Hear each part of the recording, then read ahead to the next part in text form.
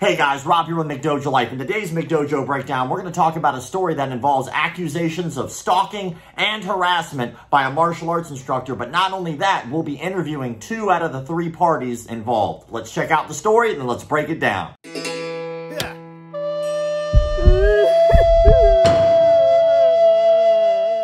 Now, before we get to those interviews, I want to make sure that I catch you guys up to speed so that way you have all the context you need to understand what the interviews are even about. This is Carl Massaro. Carl Massaro is a 4th-degree black belt in Brazilian Jiu-Jitsu under Renzo Gracie. He's the owner and head instructor of Renzo Gracie Northern Valley. This is Maggie Holmes. Now, Maggie and Carl originally met each other on an app called OkCupid. They met when she was 18 and he was 40. Now, they dated for about a year before she eventually decided that she was going to start Brazilian Jiu-Jitsu with Carl. They dated for about 4 years total before eventually splitting. Now, all the information I just gave you is pretty benign. There's not really much to it. But when you start actually scratching the surface of their relationship, it was pretty toxic by both accounts. Both of them admit it was not a very healthy relationship. But things came to a head when I start the timeline I'm about to give you on May 20th. So let's go through that timeline. On Friday, May 20th, the Rear Naked Chicks podcast released an episode with a full interview with Maggie. During that episode, she goes into great detail describing her relationship with Carl and how it was very dysfunctional. If you get the chance, I highly suggest you listen to it so that way you can hear her full version of the story. Now, the same day that the Rear Naked Chicks released that podcast episode, they also released this video.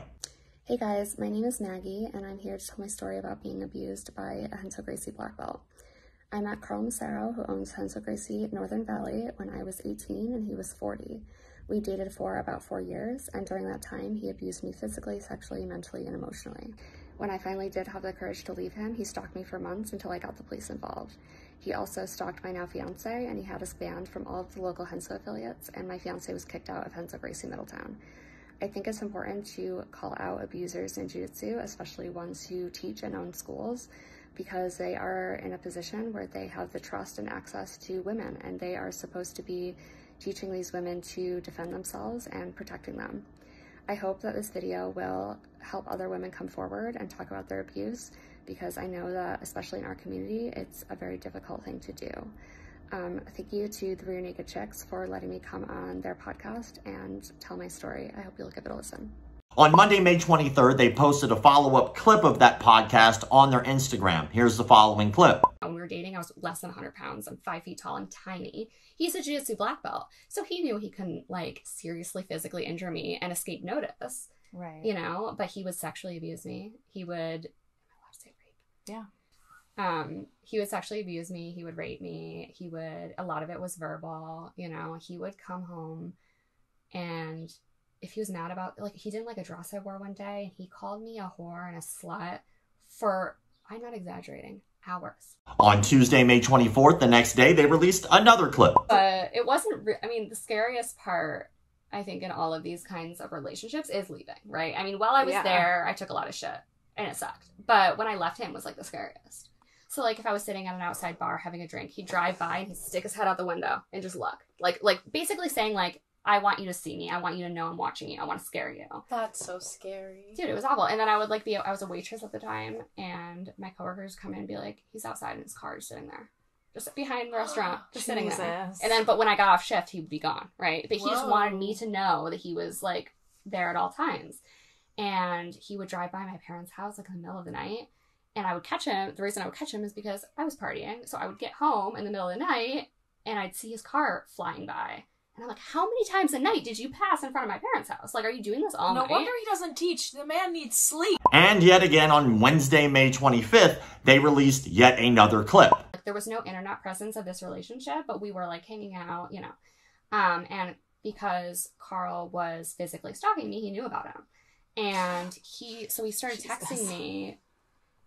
The most ominous text message I got was, he would say things like, who are you seeing? Who are you seeing? And most of these texts I never even answered. And then one day I'm at work, and I get a text, and all it says is Ray Wisniewski, which is the name of my fiance. Just single text from him, Ray Wisniewski. A threat. I know who he is. The following day, Thursday, May 26th, they actually released a compilation video of a whole bunch of text messages, screenshots that they had between Carl's interactions with Maggie. Here's the clip.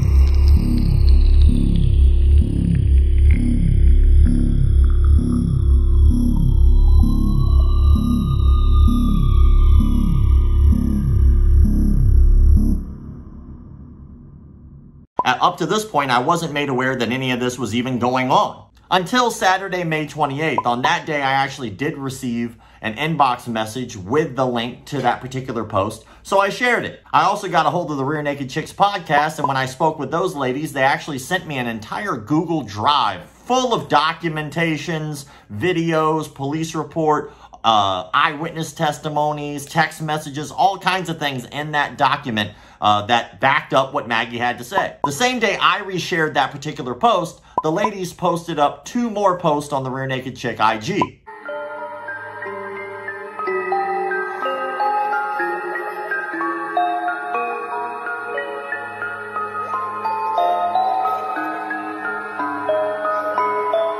Now, up to this point, Carl hadn't said anything publicly, to my knowledge, on his Instagram page about the incident until Sunday, May 29th, where he released this public statement. I have been made aware of very serious and false allegations recently made against me. These false allegations clearly make for good clickbait and have helped monetize and drive traffic to a podcast and Patreon account that had, until now, found very little of an audience. At the outset, I would like to state very clearly I have never engaged in physical or sexual abuse of any woman and emphatically deny these slanderous and defamatory statements. These allegations stem from an adult woman, not a student, with whom I had a consensual romantic relationship from March of 2014 when we met on a dating app called OkCupid until we broke up in April of 2018. Heavily edited screenshots do not provide any insight into the truth of what transpired in the aforesaid relationship. There is, however, no denying it was a toxic and unhealthy pairing for both of us, and accordingly, we have had no contact in approximately 4 years. As a Brazilian Jiu-Jitsu instructor who has managed a reputable academy for over 14 years, I have proudly taught countless female students and never been the subject of any complaints or investigations into my professional conduct. I am honored to teach an art that was designed primarily through leverage and technique to empower the small in physical stature and help people defend themselves. In my professional relationship, I have always understood and deeply honored the importance of clear consent. I condemn violence against women in all forms.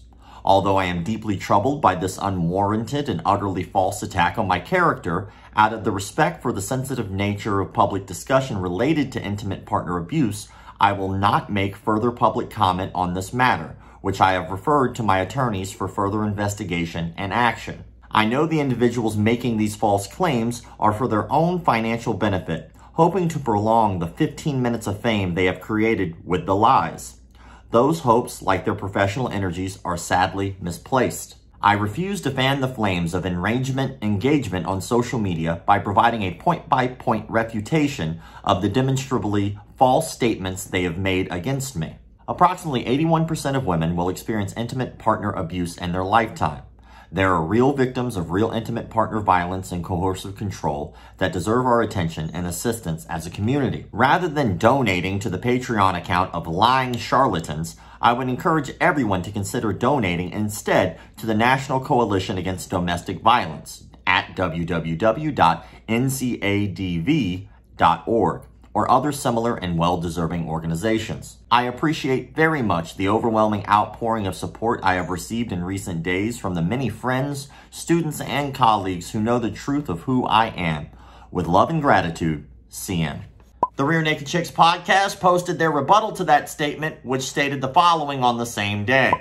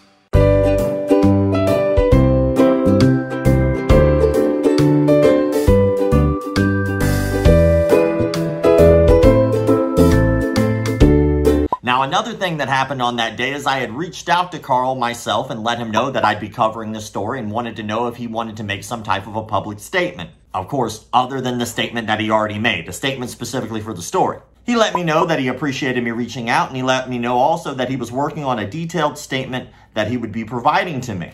He also let me know that if I intended on moving forward with the report, that he would hope that I would wait for his detailed statement before doing so, and perhaps review the facts and evidence he has to demonstrate this situation was not as alleged by Maggie, Jordan, or the Rear Naked Chicks podcast. Now, he never actually provided me with any evidence, but he did, on the other hand, provide the statement that he said he would provide on June 4th. And here's what the statement had to say.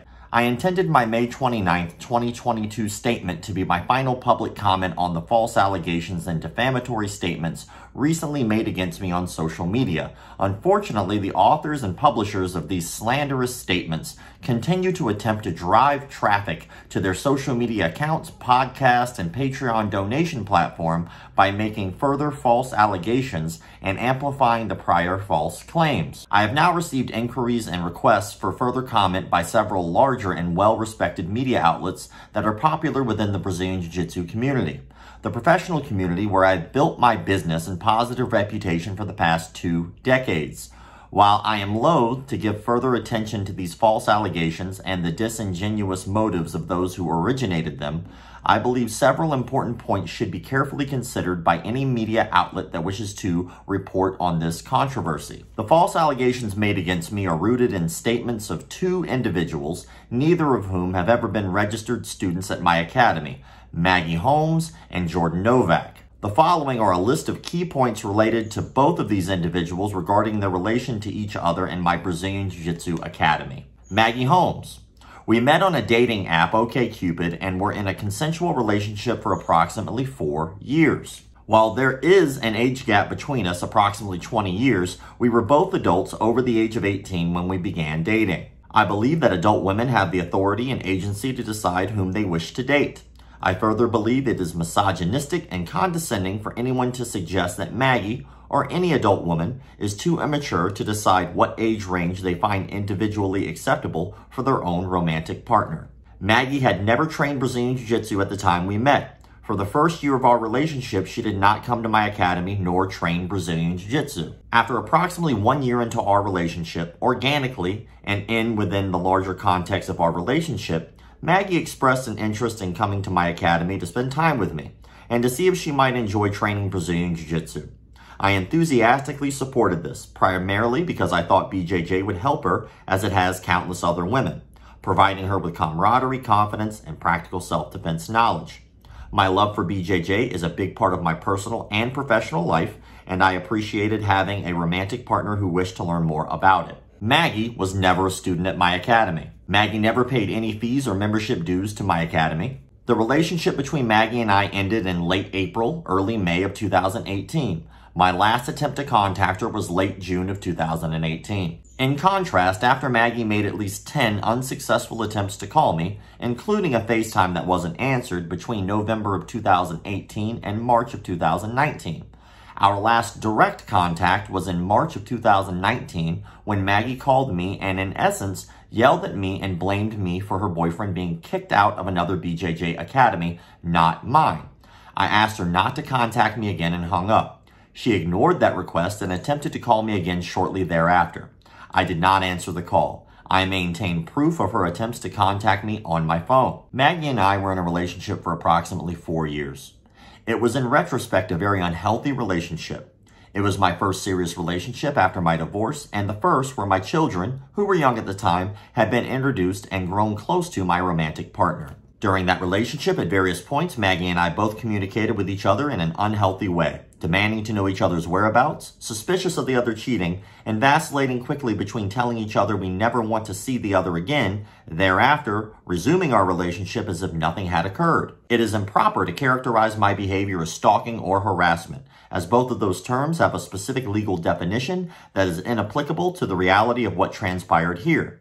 My attempts to contact Maggie were always with a legitimate purpose, initially to attempt to fix a broken relationship, particularly in light of my children's affection for Maggie, two girls who were 4 and 7 at the time, who suddenly and without explanation lost any and all contact with Maggie and her parents and family with whom we were close and who had been present in my children's lives for many years. I have never stalked Maggie. Stalking is defined by the New York State Penal Law, Section 120.45, and has a specific legal definition.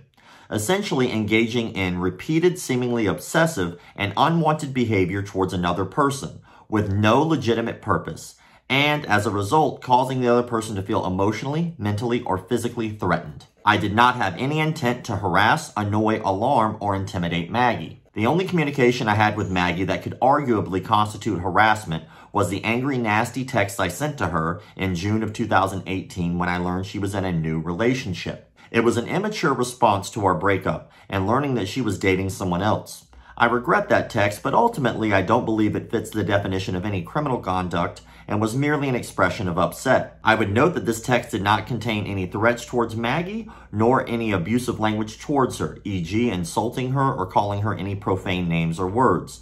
I was insulting towards her new boyfriend. Again, it was immature and I regret it. But ultimately, I believe many people do foolish, immature things when going through a breakup after a long-term relationship.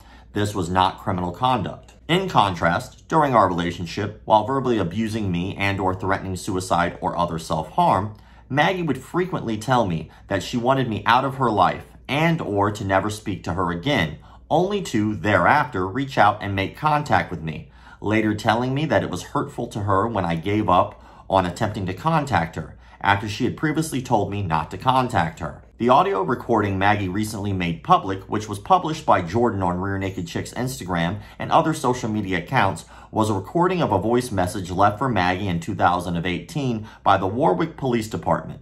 The call referenced in that message by the police that was made to me by the police was, at that time, the first and last time the police contacted me. After I received the request from the Warwick PD, I did not contact her again. Looking back and with benefit of hindsight and distance, it is clear that Maggie and I had an unhealthy relationship. It was my first long-term relationship after a contentious divorce, and although I believe both Maggie and I entered into the relationship with good intentions and optimism, we remained together longer than we should have. Although I am terribly hurt by the false allegations Maggie has made against me, and confused as to why she would make them, I harbor no ill will towards her, and before these recent events, was happy that we both appeared to have moved on to new relationships and new chapters of our lives. Jordan Novak. Jordan is the host of the Rear Naked Chicks podcast and is in a romantic relationship with Maggie's brother, who also trains at RG Warwick along with Jordan and Maggie's friends on Rear Naked Chicks podcast. Jordan has never been a student at my academy. Jordan has never paid membership dues to my academy, nor have I ever been her formal instructor, other than her attending a drop-in class at my academy. I have never stalked Jordan, nor attempted to make any romantic overtures towards her at any time. While Jordan claimed in a recent podcast episode that I followed her into the women's changing room at my academy, this is entirely false. At no point in my professional career at my academy or any other have I ever followed a woman into a locker room. My program director, instructors, as well as male and female students can attest to our conduct and rules in our school regarding this. No male is allowed in the women's locker room while a female is in the building. If we need to enter the women's locker room to close the academy, after all females have left the building, we knock to make sure no one is in there. While Jordan claimed in a recent podcast that I showed up at another academy, RG Warwick, where she was teaching a children's jiu-jitsu class on multiple occasions, offering this in support of the suggestion that I was stalking her, she conveniently failed to mention that my two children were, in fact, enrolled students at the academy at the time, attending the class, and that I was there accompanying them. My children were enrolled there because I live much closer to RG Warwick than I do my own academy. While Jordan claimed in the podcast that I kept tabs on when she trained at my academy, she fails to realize that as the owner of an RG academy, it is quite common for owners to want to monitor any drop-ins from other schools, especially RG-affiliated academies. I often ask my instructors and program director to promptly advise me if anyone, including male students, drop in from any other schools, or if any potential new students/prospects come in to train. Jordan's claim that I showed up at my own school on days I didn't teach in order to stalk her is absurd. Since I founded my school approximately 14 years ago, I frequently show up there to do work, repairs, clean, train, etc. I have had a total of 1 text exchange and 6 IG message exchanges with Jordan in my lifetime. The most recent in August of 2019. In both text and IG messages, she reached out to me first. None were flirtatious in nature. All were cordial and appropriate. I maintain screenshots of all of these interactions. Documentary evidence. I maintain an array of screenshots, text messages, social media posts, video, and audio recordings that both A, belie the credibility of the allegations made by Maggie and Jordan, and B, document the verbal and physical abuse perpetuated by Maggie against me during our relationship. I have, to date, declined to release these materials in my defense of these allegations for a number of reasons. I do not wish to see these false allegations amplified by further engagement on social media, whether in support or repudiation of those allegations. I do not believe Jordan or anyone else should profit from the pain of others. I do not wish to violate Maggie's privacy by releasing for public viewing video and audio recordings that would embarrass her or cause her any emotional harm.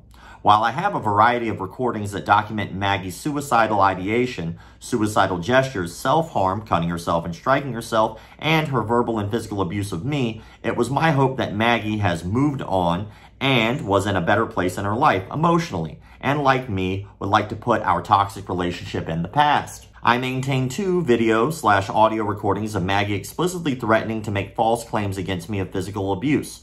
There are also recordings of Maggie striking herself, threatening to kill herself, and verbally abusing me. These recordings were made in the middle and near the end of our relationship, and although Maggie never made good on those threats until now, I retain the recordings in an abundance of caution. Legal action. In recent social media postings, Jordan and/or Maggie have attempted to argue that if I wish to refute their false claims, I should sue them.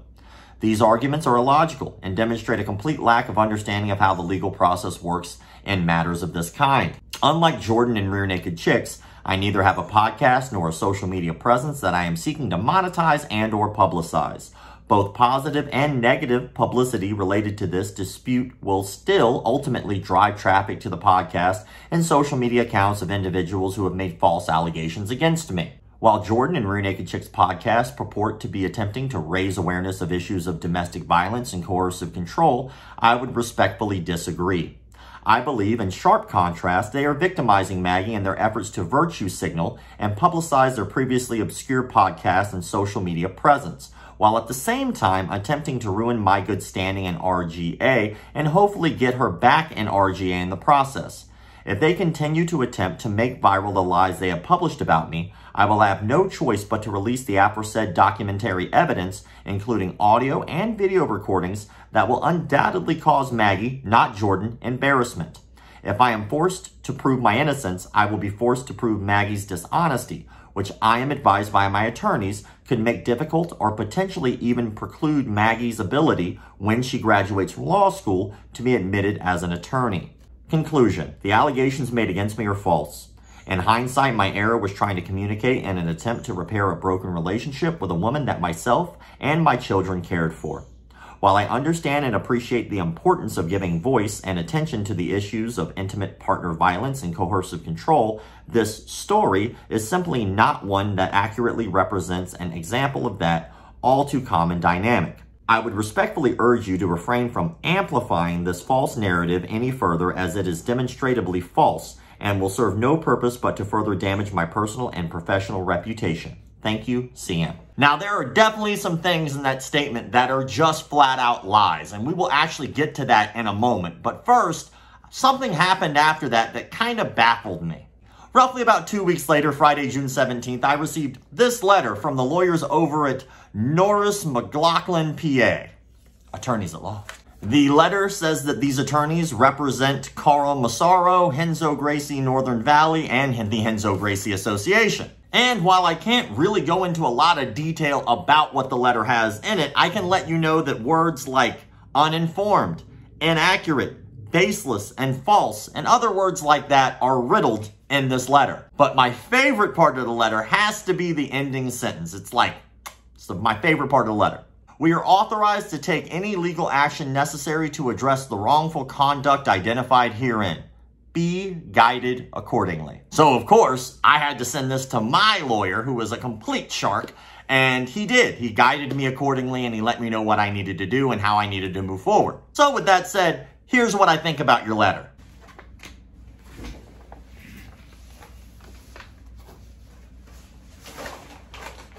Get in there real deep. Kobe! Before we finish with that, a little hand sanitizer. We're good to go.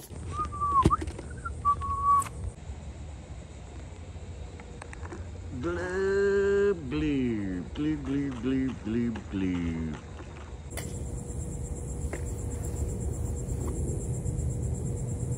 I think I kind of got to pee.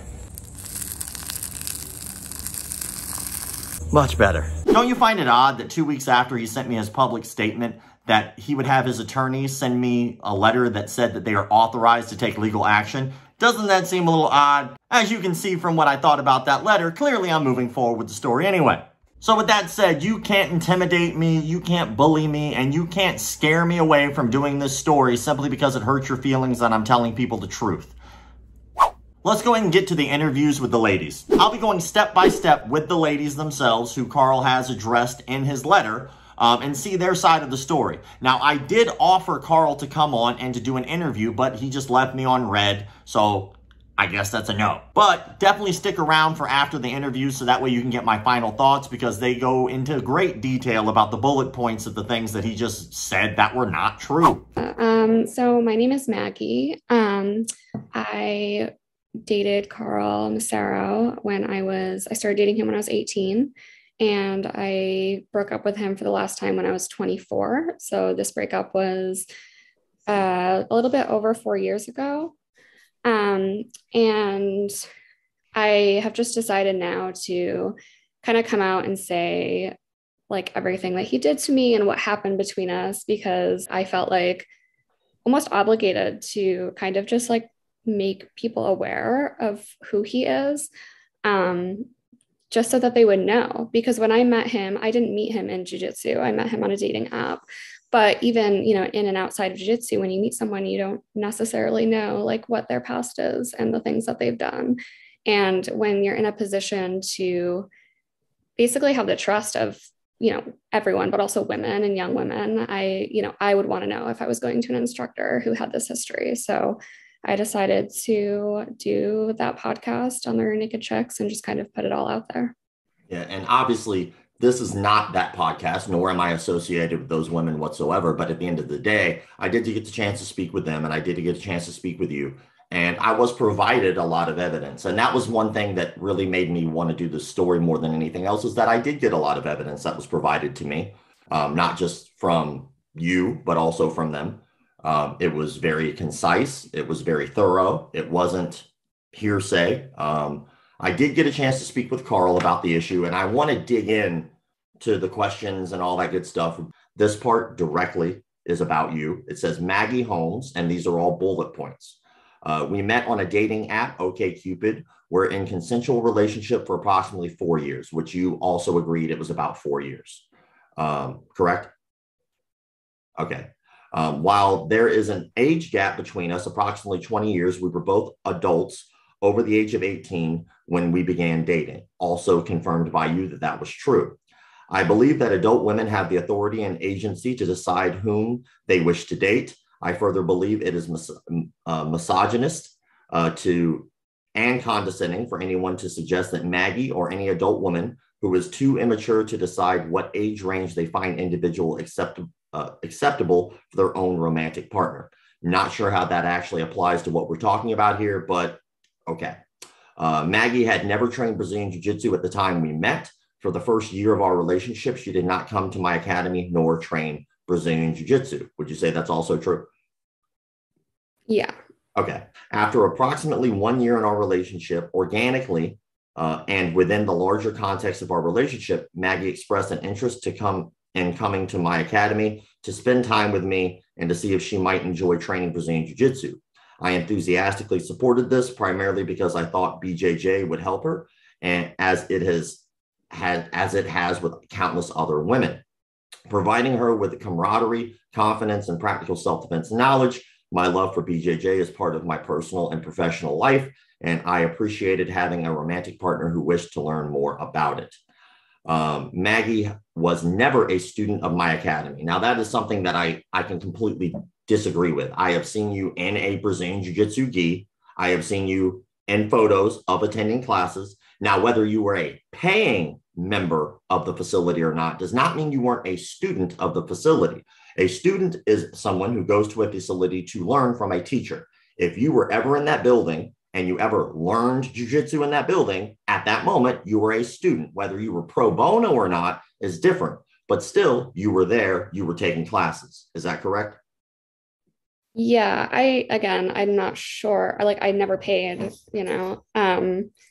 but I did sign in on the attendance sheet every class that I attended. And I don't know why he thinks whether or not I paid for those classes is really relevant here. But yeah, But you did attend classes.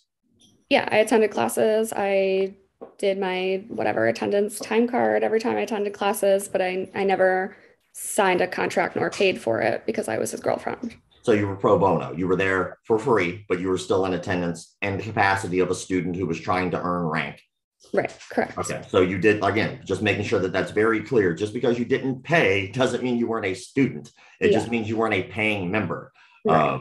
And so that is, to me, is a false misrepresentation in all honesty, because just because you weren't paying doesn't mean you weren't actually attending in a class. That's just ridiculous to me, but that's just my personal opinion. But I just want to make sure that it's very clear, because to me, that is very much a false statement. Now, if it had said you were not a paying member, that would be different, because that is 100% true. You were not a paying member, but you were very much someone who attended classes regularly. How often do you think you actually took classes? It would really depend on what was going on, but there were, definitely periods of time where I was going 4 times a week. He gave me my blue belt after 2 years. So it was definitely I went every week, at least a few times. Okay. So since you received rank, that would make you a student. That's pretty common sense. Now, the next statement continuing down this letter that he's given is basically exactly what we just talked about. It said, Maggie never paid any fees or membership dues at my academy, which is something that we all agree with. You did not pay that, but that does not mean you weren't a student. It means you weren't a paying member. So we continue. The relationship between Maggie and I ended late April, early May of 2018. My last attempt to contact her was June of 2018. Would you say that is correct? Pretty much. I think I broke up with him the very end of March, and then the last contact was late June. So that's relatively accurate. So something about that. All right, cool. In contrast, after that, Maggie made at least 10 unsuccessful attempts to call me, including a FaceTime that wasn't answered, between November of 2018 and March of 2019. Our last direct contact was in March of 2019 when Maggie called me and in essence yelled at me and blamed me for her boyfriend being kicked out of another BJJ academy, which he says was not his. I asked her not to contact me again and hung up. She ignored that request and attempted to call me again shortly thereafter. I did not answer the call. I maintained proof of her attempts to contact me on my phone. What would you say about that statement? So again, partially accurate. So I don't know what he's getting with between November and March. In February of 2019, so almost a year after we broke up, my now fiance, who was my boyfriend at the time, got kicked out of Hensel Gracie Middletown. And so I called him and basically said, it has been almost 8 months, almost a year since we broke up. Why are you still trying to interfere with my life? Why are you having him kicked out? And he said something like, oh, because whatever, I hate you, or you ruined my life, or something nonsensical, and then just hung up on me.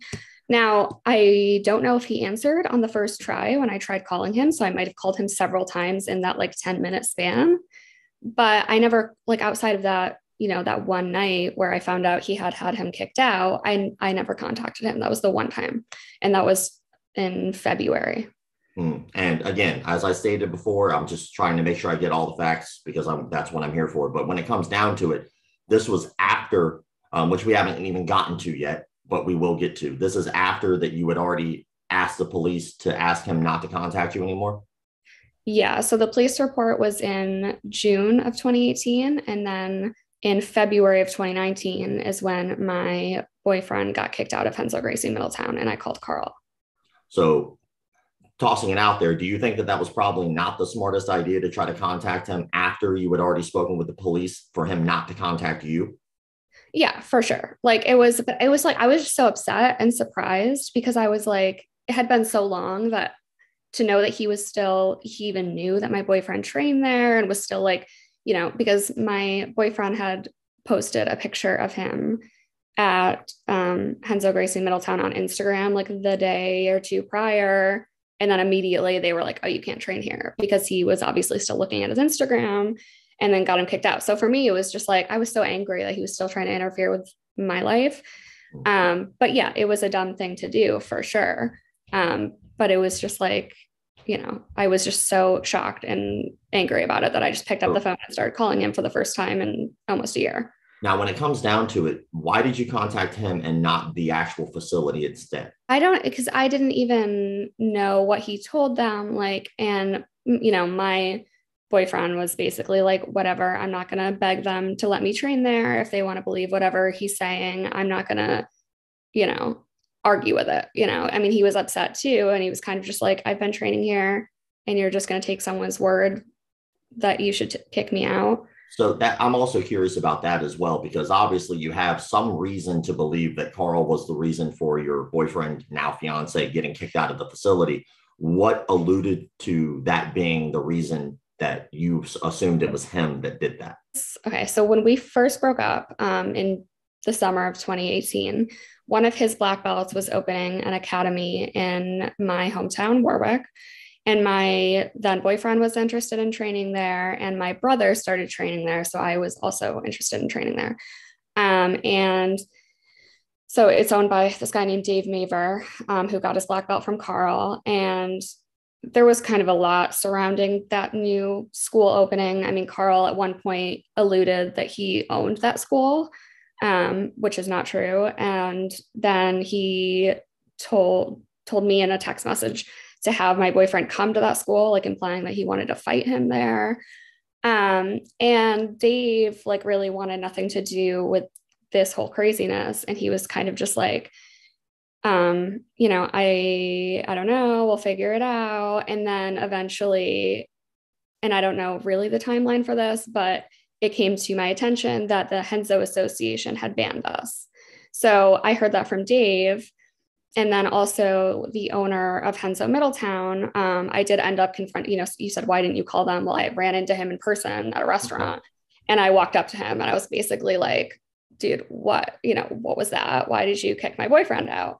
And it was kind of funny actually, because when I walked up, I had never, I had met him in passing when I was dating Carl, but I didn't know him. But as soon as I walked up, he was like, oh, I know what you want to talk to me about. And he said the same thing. He was like, it's out of my hands, the Henso Association. And I know he did talk to the Henso Association recently and basically said, yeah, Carl called me a bunch of times. He said that the association had banned him. And then there's also additionally another guy that I know that used to train at Middletown, now trains at Warwick. And he said that he was present for the phone call that the owner, BJ, got when Carl was calling him saying that he should be kicked out. So it was kind of just like I knew it was him immediately because there was no other reason that Ray would have been kicked out. I had already heard from Dave Maver that there's this supposed ban. And then, Carl openly admitted on the phone that it was him. I was like, why did you do this? And he's like, because I can, basically. So, it was just all did you feel, I'm assuming, more than assuming, but did you feel that was fair? To kick him out? Yes. No, I mean, this kid did. And I know none of this is my fault, but I put this kid through so much just to date me, he was also stalked and threatened, and we weren't even really a couple yet. We were just casually seeing each other. He has never met Carl. He doesn't know any of these people. He never did anything wrong. So for him to face this punishment just for dating me is unjustified. Continuing down the list of the bullet points that he had on his public statement, it says, Maggie and I were in a relationship for approximately 4 years. It was in retrospect a very unhealthy relationship. It was my first serious relationship after my divorce, and the first where my children, who were young at the time, had been introduced to and grown close to my romantic partner. During that relationship, at various points, Maggie and I both communicated with each other in an unhealthy way, demanding to know each other's whereabouts, suspicious of the other cheating, and vacillating, I guess. Shit, I don't know. Quickly between telling each other we were never wanting to see the other again, and thereafter resuming our relationship as if nothing had occurred. What do you think about that? It's like partially true, but I feel like he's twisting it. I mean, it's not, I wouldn't say it's inaccurate, but you know, when you call a relationship unhealthy, that's a very generous way of framing what you put me through. I don't know if that makes sense, but like. Well, just my interpretation of the statement. And this is just me. Obviously, I'm a third party, so I wasn't involved in your relationship, nor am I in any way.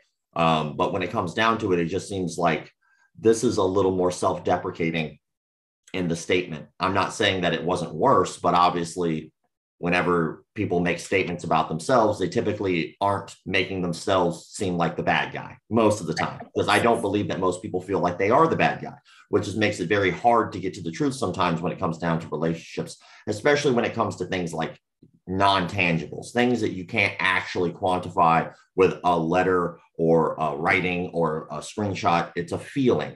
And so obviously how you feel about that relationship is going to be different than how he feels about it, or at least how he is stating in a public statement. So at the end of the day, would you at least just say that it was unhealthy? Oh yeah, for sure. Okay. And now if you were to say that same statement, what would it sound like if you had written that instead of him? I think, sorry, I don't remember verbatim what his statement was, but he mentions like breaking up and getting back together. And for me, that's like the thing that stands out is the way he frames it is a little bit bizarre, because basically it was me trying to leave our entire relationship and him stalking me and, you know, going through this weird cycle of like, you know, I hate you, I'll kill you if you leave me, to, you know, I love you, I'm so sorry, I'll change. And, you know, just this basically all of the behaviors that I did have documentation for at the last breakup had happened a million times before. The stalking, showing up at my work, showing up at my house, you know, just sending flowers, texting from fake numbers, like that. This was not the first time that had happened. And I had tried to leave him several times throughout the relationship, and basically was just intimidated and bullied and begged until I broke down and came back.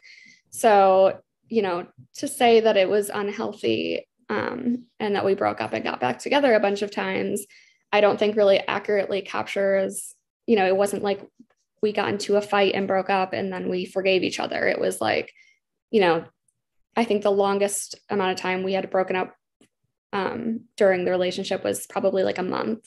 And it was the same thing that I had post text messages of at the end of the relationship, just bombarded with texts, calls, gifts, like, you know, and being followed and being harassed and being stalked until I finally gave in and came back. So yeah, I mean, that's just the thing that stands out to me.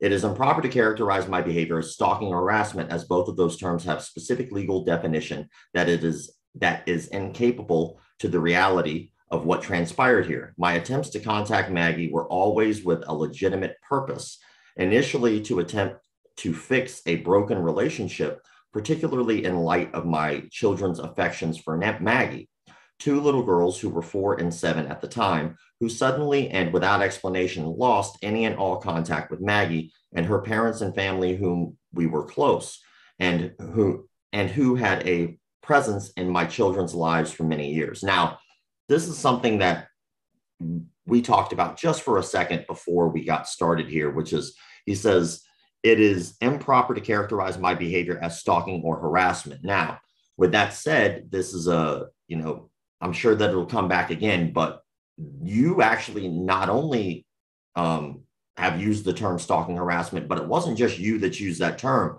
The actual police report that was given for a certain incident, which I'm sure we'll get into in a moment, The police say in the statement that it was stalking and harassing. It's actually written by the police, and they themselves characterize it as stalking and harassing. So that is just, I know for a fact, based off of what the police had written, that yes, it was considered stalking and harassing. Now, the only reason I can say that without any doubt whatsoever is because I have the police report. I've seen it. And so to downplay that it wasn't stalking and harassing, unfortunately, is just not true. That is an inaccurate statement whatsoever, because that's not just coming from you. That is not hearsay. That is not some random statement. It is stated as a fact in a police report labeled as stalking and harassing verbatim, I mind you. Would you say that there was more than just the one incident of stalking and harassing, as you kind of stated before? What type of issues would you say you'd consider stalking and harassing that he has done? I mean, again, this was several instances throughout our relationship whenever I would try to leave him. He would drive by my parents' house, like when I was home in the middle of the night, and he would like slow down and like look to see if my car was there and if I was home. He would show up at my job a lot. I had said to my managers, like, please don't let this guy in the store, because he was showing up because I wouldn't answer texts or calls, and he would just try to talk to me at work. So the managers, I told him this, I said, just so you know, like, if you come in again, like, they're going to call the police. You can't just come into my work. I think that it's all crazy, but the two craziest times were he followed me to Brooklyn one time. Just for reference, I live about 55 miles north of Manhattan. And I went to Brooklyn to visit a friend during one of our breakups. It wasn't the final one, it was a different one. And I parked on the street, and I get out of my car, and he's there in his car, and he had followed me all the way from upstate New York to Brooklyn. And I was just like, oh my God, how did you find me here? And I don't know if he just physically followed behind me, which I think would be very difficult, driving through New York doing that, or if he put a tracker on my car. I don't know how he managed it, but he followed me to Brooklyn. And then the other time that was a really long distance, I went to Rhode Island, Providence, Rhode Island, again to visit a friend, and he showed up, and same thing. He showed up in Rhode Island. That's like a 3-hour drive from where I live. And he had told me later on, because I was like, how did you find me? And he's like, oh, I rented a car so that you wouldn't recognize my car behind you. So, he was renting cars and traveling long distances to follow me, just to see who I was with and what I was doing. And, he would drive by, like if I was at a bar or restaurant sitting outside, he would drive by. And the thing that, was particularly creepy about it is that in a lot of these instances, he wasn't trying to hide. Like I specifically remember being terrified because I was sitting outside of a bar with my friend, and he drives by, and he slows down, and he sticks his head out the window and just makes this like really prolonged threatening eye contact with me. Like he wanted me to know he was following me.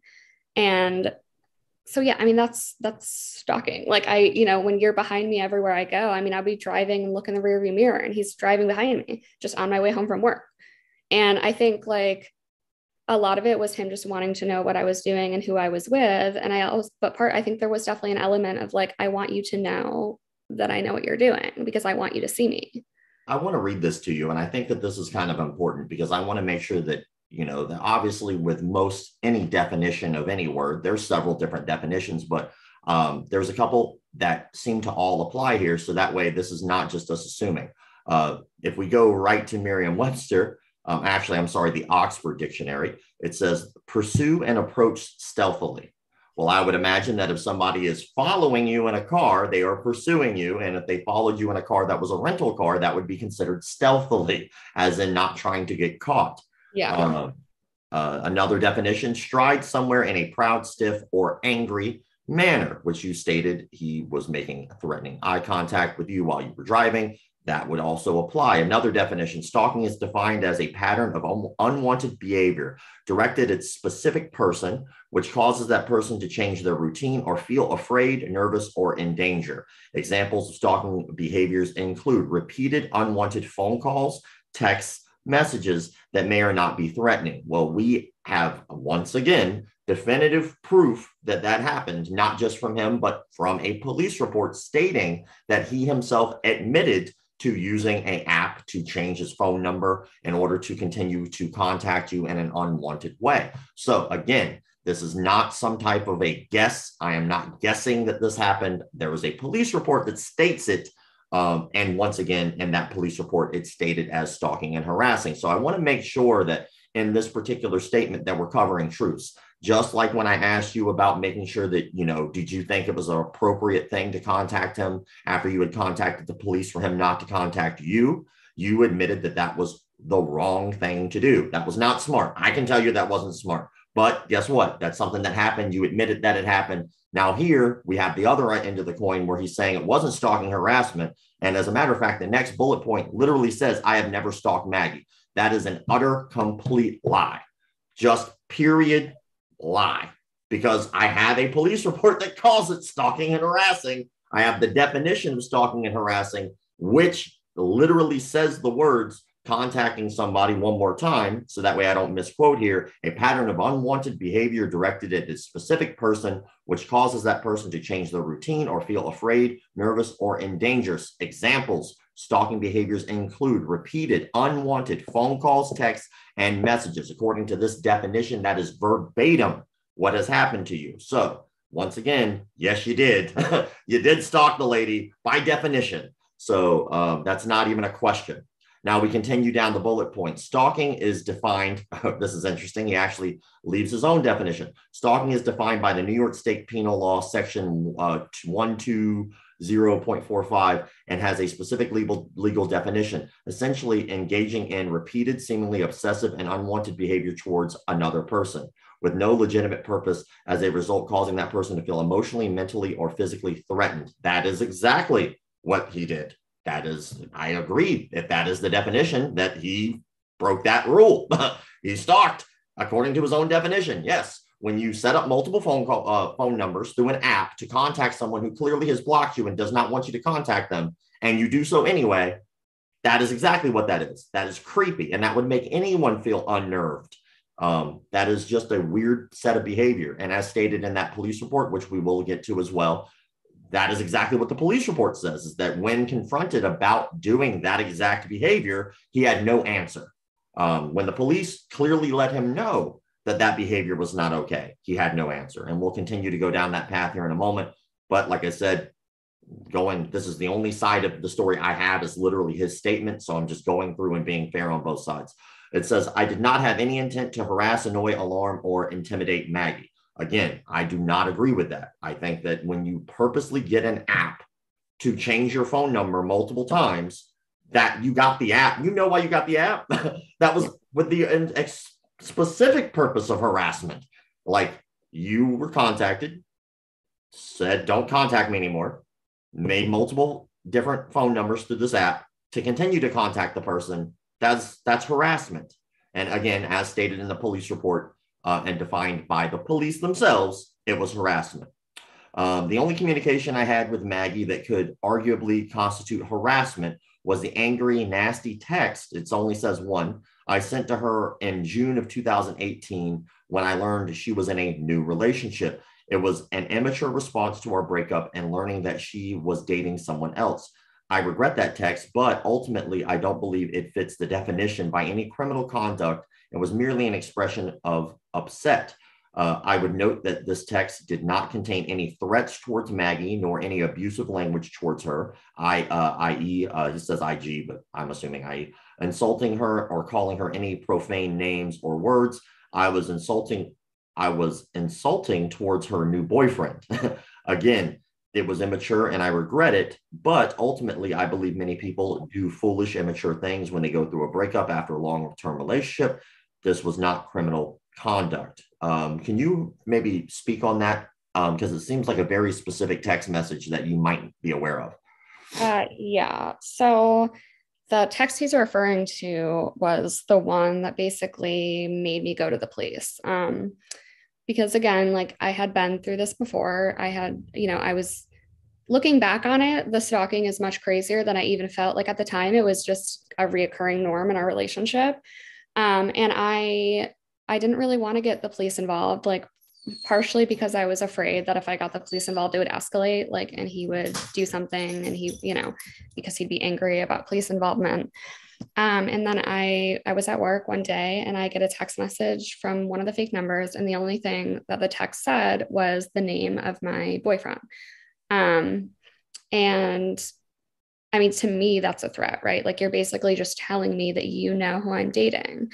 And I assumed he did because, again, he's physically following me. So he must have seen me with him.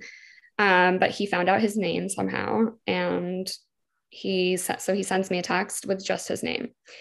And then a little while later, he follows up with a very long text message. Basically shitting on this dude. And I mean, I think I probably have, do you want me to read it to you or? If you have it, I'd be very curious. He sends me the text at 11:21 a.m. on June 24th, 2018, with just the name of my fiance. And just for reference, this is part of the text messages that were in those videos that the Rear Naked Chicks posted. So a lot of them can be seen. Are you fucking kidding me? You went back to this piece of shit, an iron worker with a pot belly and bad taste. This is what you left me for. Don't you have any self-esteem or self-respect? Aren't you ashamed or embarrassed? You obviously hate yourself. This is part of your self-destruction. There's a lot of typos, but I'm going to read it as it's supposed to be read. Go for it. That you have been doing since you've been a teen. This guy is worse than Zed, Peter, and Gabe by far. He's just listing my ex-boyfriends. You're not 17 anymore. You're supposed to know better. You can get anyone you want and you choose this. You went from a man who owns his own business, who loved you and supported you and fucked you better than anyone has, to this pile of dog shit. I guarantee I'm smarter than him. I make more money. I have a better education, and I can fucking kick the shit out of him in a fight. You have seriously downgraded worse than before. What the fuck is the matter with you? Give him my number. I want to meet him face to face. Tell this fucking cunt to meet me. What the fuck is the matter with you? Aren't you embarrassed to be seen in public with this piece of shit? Don't you know you could get any guy you want? You think that is better than me? Well, he isn't. He has bad taste in everything. A guy who calls himself Money Ray, that was his like Instagram handle, and makes bad wood burnings on pine. What is this? Wood shop in 6th grade. I've seen this type before. The wannabe punk, aka blue collar guy who's into serial killers, classic asshole. You're too young and experienced to see what kind of run-of-the-mill asshole he is. My friend saw his Instagram and said, oh my God, I'm so sorry, Carl. That is really embarrassing. He has bad taste in video games and plays games that sucked even when I was a kid, old games that sucked in the 80s and 90s, and he pays money for them. What a fucking moron. Shame on you. You treated me like shit and ruined me for this asshole. I treated you like gold. You even told me I was a good boyfriend and you leave me for this shit and ignore me. Something you promised you wouldn't do. So you ruin yourself by fucking disgusting assholes and you blame me for any bad grades that you get. Did you notice that you almost always break up with me or start fights with me 2 weeks before finals? It's easy to blame me in case you didn't do well. The reality is that you can do well when you usually do well. I've always believed in you. I've always guided you. Fuck you. You sicken me. I'm glad I saw this because now I'm nauseated when I think of you. You have been defiled and ruined. Leaving me for this piece of shit is the worst insult you could have possibly given me. It's worse than fucking the janitor. Your true nature of unkindness, self-destruction, and self-hatred has come out. You're not cool anymore. You're an asshole. And then he follows up from another number. This is now at 2:20 p.m. Him and I know the same people. Apparently he is a fucking idiot. He puts on a tough guy exterior to guys and a nice guy exterior to women, but he's a fraud piece of shit. Then in all caps, you left me for that. I want to talk to him face to face. If he doesn't, tell him to come to Henso Gracie Warwick. I would love to see him. You are heartless. You fucking killed me. When it comes down to the next part, it says the audio recording Maggie recently made public, which was published by Jordan on the Rear Naked Chicks Instagram and other social media accounts, was a recording of a voice message left for Maggie in 2018 by the Warwick Police Department. Sorry, somebody tried to call me. Leave me alone. The call referenced in that message by the police that was made to me by the police was at that time the first and last time the police contacted me. After I received the request from the Warwick PD, I did not contact her again. What are your thoughts on that? So the voicemail that they had posted from the police was just them following up after I had filed my initial police report, saying that they had talked to him, and that they had told him to stay away from me. And he did stop contacting me after that. So I had no contact with him until he got my boyfriend kicked out of Henzo Gracie Milltown. And at that point, he did not contact you. You contacted him. Right. Last 2 bullet points here. It says, looking back and with benefit of hindsight and distance, it is clear that Maggie and I had an unhealthy relationship, which he's already stated before. It was first a long-term relationship after contentious divorce.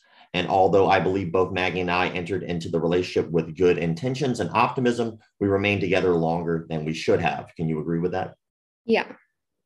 Next bullet point, last bullet point. This is, although I am terribly hurt by the fake allegations Maggie has made against me and confused as to why she would make them, I harbor no ill will towards her, and before these recent events was happy that we both appeared to have moved on with our new relationship and new chapters of our lives. But at the end of this letter, and I'll just read it through, it says, documentary evidence.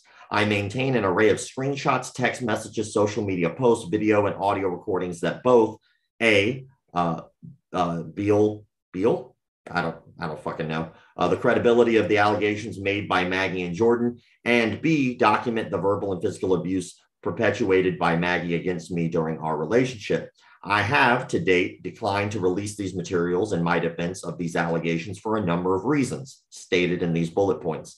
I do not wish to see the false allegations amplified by further engagement on social media, whether in support of repetition or of those allegations. I do not believe Jordan nor anyone else should profit from the pain of others. I do not wish to violate Maggie's privacy by releasing for public viewing video and audio recordings that would embarrass her or cause her any emotional harm. While I have a variety of recordings that document Maggie's suicidal ideation, suicidal gestures, self-harm, cutting herself and striking herself, and her verbal and physical abuse of me, it was my hope that Maggie was moved on and was in a better place in her life emotionally, and like me, would like to put our toxic relationship in the past. Next bullet point, I maintain 2 video and audio recordings of Maggie explicitly threatening to make false claims against me of physical abuse. There are also recordings of Maggie striking herself, threatening to kill herself, and verbally abusing me. These recordings were made in the middle and near the end of the relationship. And although Maggie never made good on those threats until now, I retain the recordings in an abundance of caution. Legal action is the next statement. It says, in recent social media posting, Jordan and Maggie have attempted to argue that if I wish to refute their false claim, I should sue them. These arguments are illogical and demonstrate a complete lack of understanding of how legal process works in the matters of this kind. It's not true. I mean, you could sue anybody over anything. Unlike Jordan and Rear Naked Chicks, I neither have a podcast nor social media presence that I am seeking to monetize or publicize. Both positive and negative publicity related to this dispute will state ultimately drives traffic to the podcast and social media accounts of the individuals who have made false allegations against me. And to my knowledge anyway, I don't think that they have ever stated, nor you have ever stated, your intentions of putting this story was specifically for the reason of driving traffic or making money. I've listened to both podcasts. I personally have not seen that. If I missed it, maybe I did. But at the end of the day, I personally can't recall one time where neither yourself or any of the ladies from the Rear Naked Chick podcast have ever stated the intentions were to drive traffic and to get money. Never, to my knowledge. While Jordan and the Rear Naked Chicks podcast purport to be attempting to raise awareness of issues of domestic violence and coercive control, I would respectfully disagree. You can disagree all you want. I mean, they haven't stated it. They haven't.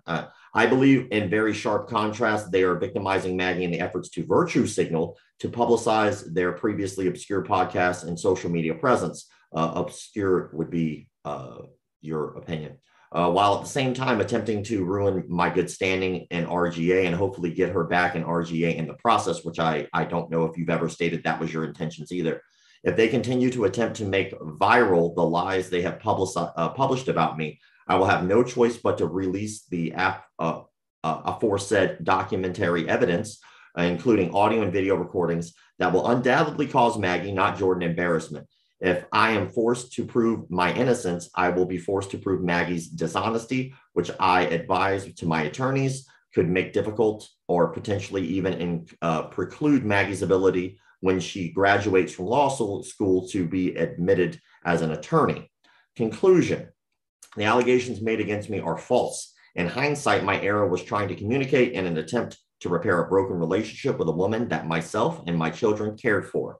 While I understand and appreciate the importance of giving voice and attention to the issues of intimate partner violence and coercive control, this story, in quotes, is simply not one that accurately represents an example of that all too common dynamic.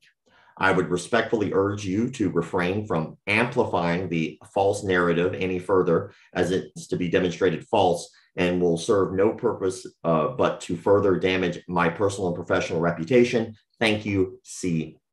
What do you obviously in that statement that he made, it is very much a threat of legal action, saying that if you continue to pursue the story, that you will be basically, from what I can tell, he will release these videos and audio messages or recordings that he has, and that it's, all of that would be very damning to you and would be damning to your career.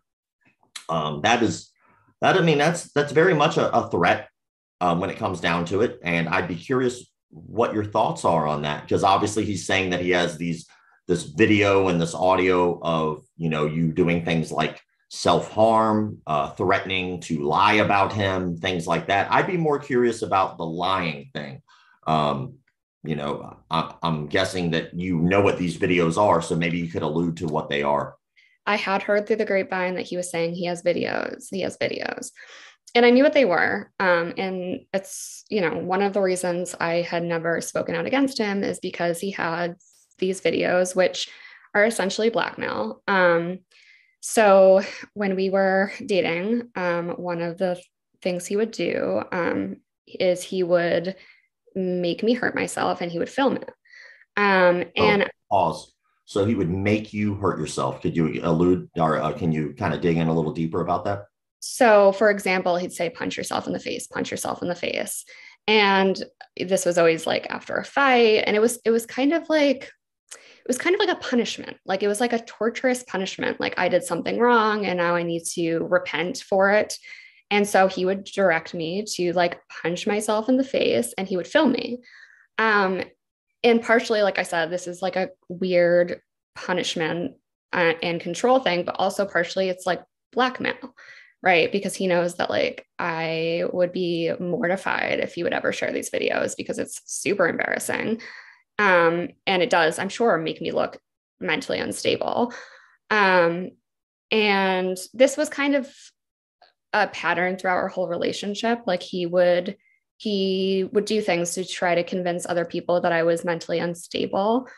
For example, like I found out after we broke up so my parents were concerned about me because I was showing kind of the signs of abuse. I wasn't talking to them anymore and I was kind of withdrawn and depressed. And so he went to my mother and he said to her, he's like, don't tell Maggie this. She wouldn't want you to know, but she was molested as a child and she's just going through a lot right now trying to deal with that.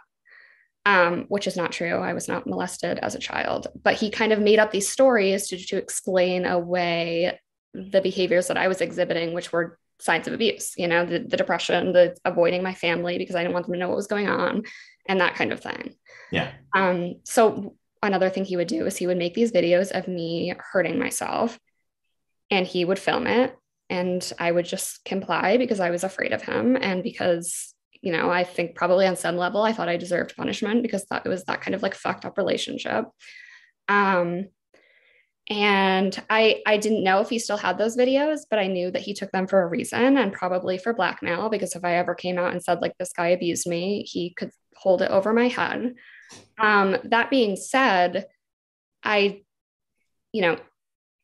context aside, if I just was suicidal and kind of, unstable and I was hurting myself, I don't know how that would exonerate anything that he's done to me. Like, it doesn't really follow that that would exonerate it, even if I was just unstable and hurting myself. That doesn't take away the abuse. It doesn't take away the stalking. Like, it doesn't explain it away.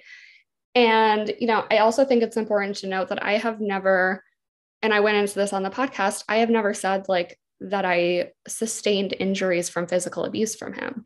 So I had clarified that the physical abuse that he had done to me was restricted to like shoving or choking or things that they're not injuries, they don't leave marks. So he couldn't sit there and say, oh, I was protecting myself and, you know, because she says that I gave her a black eye or hit her, because that's never something I've accused him of. So I mean, again, it's the threats, it's blackmail.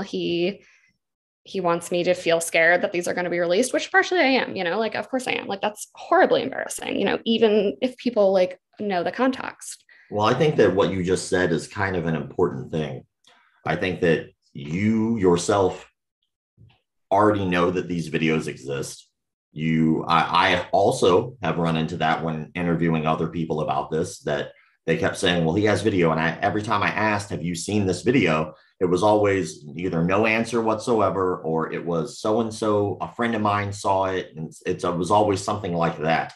At the end of the day, though, I can agree with what you said. I think that two wrongs don't make anything better for either party. Like, for instance, do I think that, you know, you should be punching yourself on camera because you're being directed to do so by so-and-so? No, I do think that that's weird as shit. But at the end of the day, I wasn't there. I'm not a part of your relationship. I have no fucking idea what you guys were talking about. And I have no idea how things worked. And if there was a video out there of that, and he's threatening to release this video just basically for the sake of embarrassing you, and clearly stated that, you know, he already is aware that it itself could hurt your career. It seems like that's him admitting that he is threatening to try to ruin your career which, by the way, that's probably not the smartest thing he probably could have written down. Yeah. But he did release his own statement also on his Instagram, which I will, you know, I'll read through just real fast, just because I want to make sure that I'm giving his side a voice as well, because it's not fair to only give your side. But it says, heavily edited screenshots do not provide any insight into the truth of what transpired in the aforesaid relationship. There is, however, no denying it was a toxic, unhealthy pairing for both us, and accordingly, we have had no contact in approximately 4 years. As a Brazilian Jiu-Jitsu instructor who has managed a reputable academy for over 14 years, I have proudly taught countless female students and never been the subject of any complaints or investigations into my professional conduct. I am honored to teach an art that was designed primarily, though, leverage and technique to empower the small in physical stature to help people defend themselves. In my personal relationships, I have always understood and deeply honored the importance of clear consent. I condemn violence against women in all forms. Although I am deeply troubled by this unwarranted and utterly false attack on my character, out of respect for the sensitive nature of public discussion related to intimate partner abuse, I will not make further public comment on this matter, which is not true, because he quite literally gave me a statement to release to the public, which I have referred to my attorneys to further investigate and action. I know the individuals making these false claims are for their own financial benefit, hoping to prolong 15 minutes of fame they have created with these lies.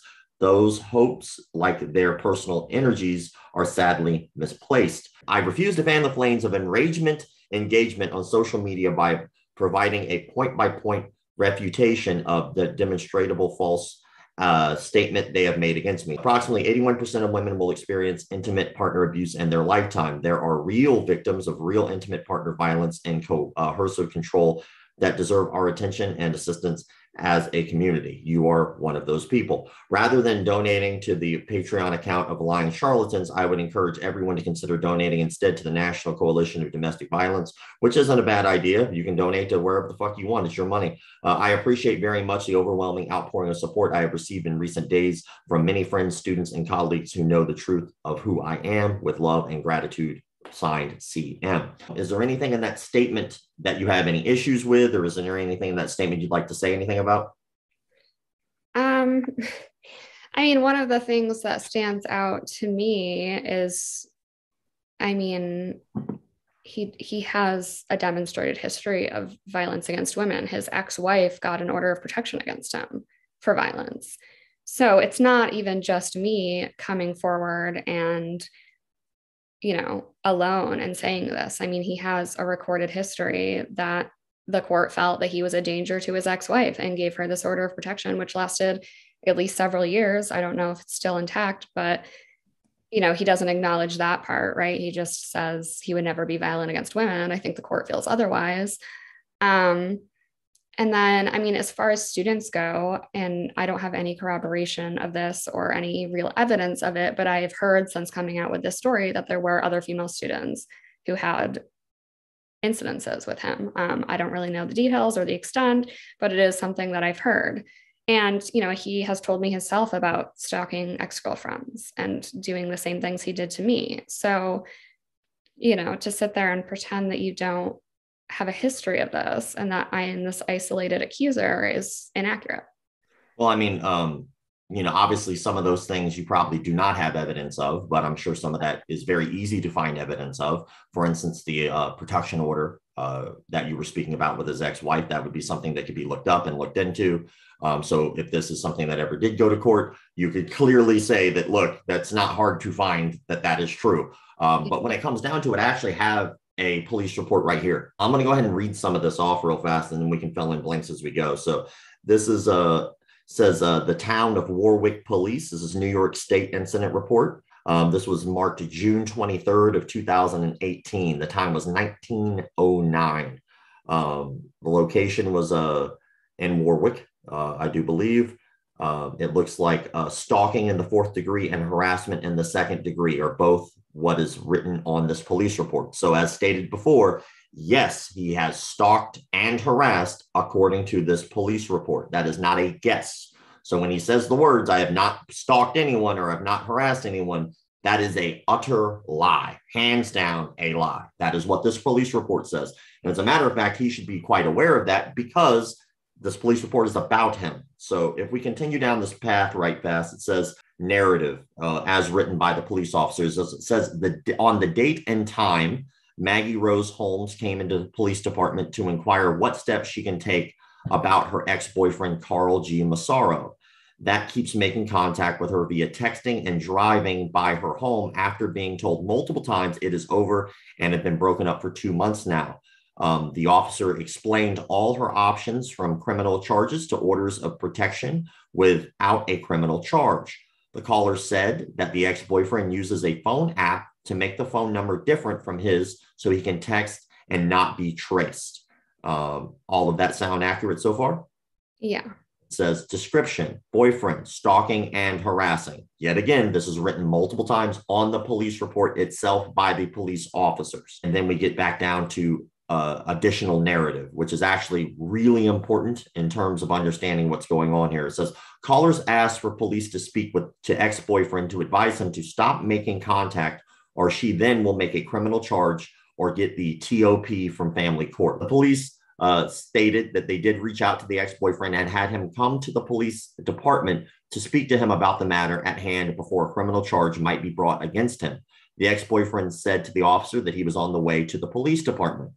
While waiting for the ex-boyfriend, he took it upon himself to go to his caller's home, where she then called police because her father chased him off the property, and the officer, the RO and Officer Kessner responded.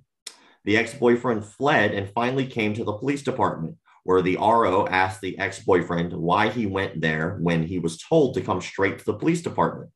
He stated that he was trying to fix things before they got worse. The RO advised he just made them worse.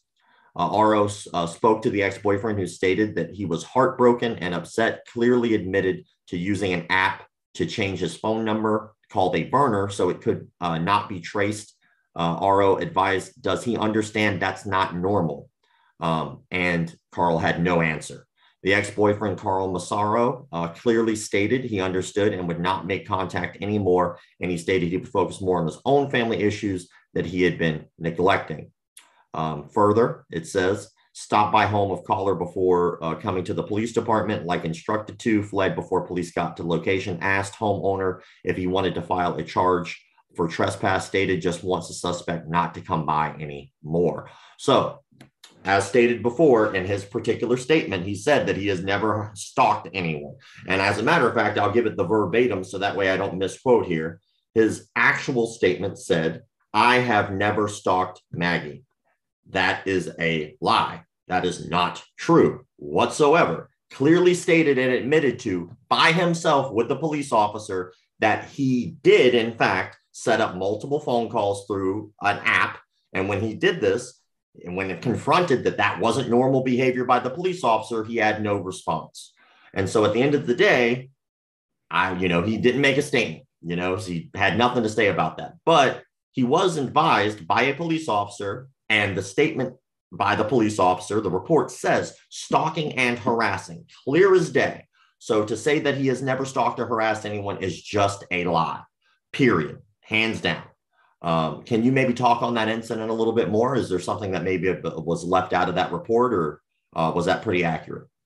No, I mean, that was pretty accurate. That was what we talked about earlier, when he had sent those text messages referencing my boyfriend. That's when I decided to go to the police because, he seemed unhinged and I was afraid that he was going to do something to my new boyfriend. And then when I filed this report, they said that they would call him and they would bring him in and they would, basically tell him he needs to stop or he's going to be arrested. And I remember I had said to the police officer, I was like, well, when you call him, what do I do if he shows up? And he was like, oh, just call us. And 20 minutes later, he's, banging on my parents' door and I'm freaking out. I'm like, what do I do? And I call the police. I'm like, he's here, like I said he would be. And then my dad opened the door and basically yelled at him to get off the property. He wasn't welcome there. And he left when the police arrived right after. They had just missed him. And then he did go down to the police station. Is there anything that you want to end this on? Any statements that you'd like to make or anything that you hope people get out of this? I think it's very difficult for women, in or outside martial arts to really come out and say this. And, coming forward, I knew it was going to be difficult when I came forward and said everything. Just, even on just admitting these things have happened is kind of re-traumatizing and upsetting, but also I have nothing to gain from this and everything to lose, like I'm risking, my own reputation, and having, whatever he says about me put out there. And so, I mean, I didn't really do this for myself. I just felt like I was in a position where I knew what he was capable of. And I think that it's my obligation as a woman to at least try to put it out there and hopefully protect somebody else who was made aware. But yeah, I mean, this whole thing has been very difficult and upsetting for me. And I didn't even realize going into it how difficult it would be. But I am grateful that you have given me a platform and have, taken notice of this and that you do this kind of work. And to be fair, I've given you both a platform. I've given him the same opportunities I've given you. I have not tried to be on one side or the other. I've told you both the exact same thing, which was I was on no one's side. And this is an open platform that both of you have the opportunity to share. And if he wanted to come on and still wants to come on and wants to make his statement, he is more than welcome to do so. And I will ask him the same questions that I asked you, and I will dig into the same type of questioning that I dug in with you. I don't think that this is one of those things where I'm on anyone's side, but it is very much a clear case of stalking and harassment that happened. And I think that what really people need to be aware of is just because you have a black piece of cloth around your waist doesn't give you any type of moral high ground for anyone. Like I said before, we all make mistakes. I think that the power lies in admitting to fault and then moving forward from there instead of trying to deny anything wrongdoing and just rely on the fact that, as he has done multiple times, the fact that he is a martial arts instructor and has looked up into the community, that somehow has exonerated him from doing these other things, which it just hasn't. And I really hope that this isn't something that continues down the path. There's no way of predicting the future. There's no way of knowing what he will do in the future. But I think that understanding someone's history and past goes a long way into understanding what their behavior will be in the future. And we have evidence of what we have evidence of. And hopefully that's eye-opening for other people, and then they can make their own decisions. Like if they want to stick with Carl, please do. Like I'm not trying to hurt the man's business. I'm just trying to make people aware. Like I hope that at the end of the day, people just make the decision that's healthiest for them. And if they feel like this man has done no wrongdoing, that's just not true. It just isn't true. Right. So I appreciate you taking the time to actually sit down and speak with me. So thank you again. I appreciate you. And hopefully you have a great rest of your day. Thank you. I'm Jordan Novak. I'm one of the Rear Naked Chicks, and we hosted Maggie on our podcast so she could talk about the abuse she suffered at the hands of, black belt gym owner Carl Massaro. And I had also had my own sort of near miss of a potentially bad experience with him, and was warned by a bunch of instructors who were my instructors that basically he had fixated on me and that I needed to be careful and stay away from him. So you were warned by other instructors that he was doing what? That he basically was asking where I would be, that he was requiring employees to inform him when I specifically would come train there, because I cross-trained there. So I was a member of a different Renzo Gracie affiliate. And we had a pretty open door policy cross-training. We had one instructor in common, and we had opposite daytime schedules. And I used to train a lot of 2-a-days. So on days that we didn't have daytime classes at our academy, I would go down there and train daytime classes. And at the time, and I had no idea. I didn't know any of these people. I was very new to jiu-jitsu. I was told that he very rarely showed up to any classes in the daytime, never. And the instructor who was my instructor at both Renzo Gracie Warwick and at Renzo Gracie Northern Valley said that he had only trained with him maybe fewer than 5 times in the entire time. And he was a high purple belt, I think, at the time. And the entire time he had been training at that academy. And Carl showed up and trained with me several times a week. So that was already a little concerning. And then my professor had told me that he's got kind of a history. There's this whole thing with this girl, Maggie. He had known about what happened because Carl had threatened to come fight Maggie's new boyfriend at his academy. So he already knew that there was a bunch of weird stuff there. And also he had seen Maggie back when she was a teenager and was already kind of weirded out by it. And he basically said, you need to be careful. You need to stop training there, but also don't let him know that he asked, I don't know if it was he who asked Maggie. I think he asked Maggie what I should do, how to handle it. And her advice, I'm not sure if it was him or the other instructor, but her advice was don't let him know that because right now he's just, interested. But then he had followed me into the locker room that one day. So he did a couple of other things, trying to see where I was going to go to lunch, or encourage me to go to one place. I'll be there, that kind of stuff. But yeah, I was just getting more and more. He was, asking people where I would be and then showing up there. And, I would run into him weird places. I saw him at the mall in a town I didn't even live in. And this could all be coincidental, but combined with the fact that my professor had warned me that he had noticed his behavior had become odd surrounding me, and he was concerned for my safety.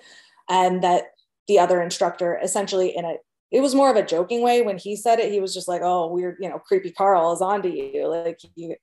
He's making me tell him, because creepy Carl is his nickname. Do you think that particular instructor would speak out against Carl? No, he still works there. Okay. So you think that he would be afraid to speak out specifically because of his job? I think he'd be really upset just to hear that I'm saying that I'm referring to him at all. But at this point, everyone who knew something, who said that they would be supportive, or at least just confirm that they said what they said when they said it, has kind of disappeared, because everyone's so afraid of, the big machine that is Renzo Gracie, that I'm just I'm just going to protect myself. I didn't say anything that wasn't true. I can back up everything that I said more or less with text messages, almost everything. So I think, and I've seen those as well. So right, I've seen those text messages. As a matter of fact, something that I stated when I talked to Maggie was, when I spoke with everyone's side, because I'm completely fair, as I told you and told Maggie and told Carl, I'm on no one's side but the truth. But when it came down to it, you and Maggie and basically you and Maggie, because you're the only real ones involved here, but you were nothing but helpful, nothing but forthcoming with all the evidence and any information that I asked, or I had said, hey, I'd like to see. It was never like a he said, she said. It was always anything that I had spoken with you guys directly about. There was always evidence of, and I appreciate that. And the main reason that I brought you here was specifically because I wanted you to say your side.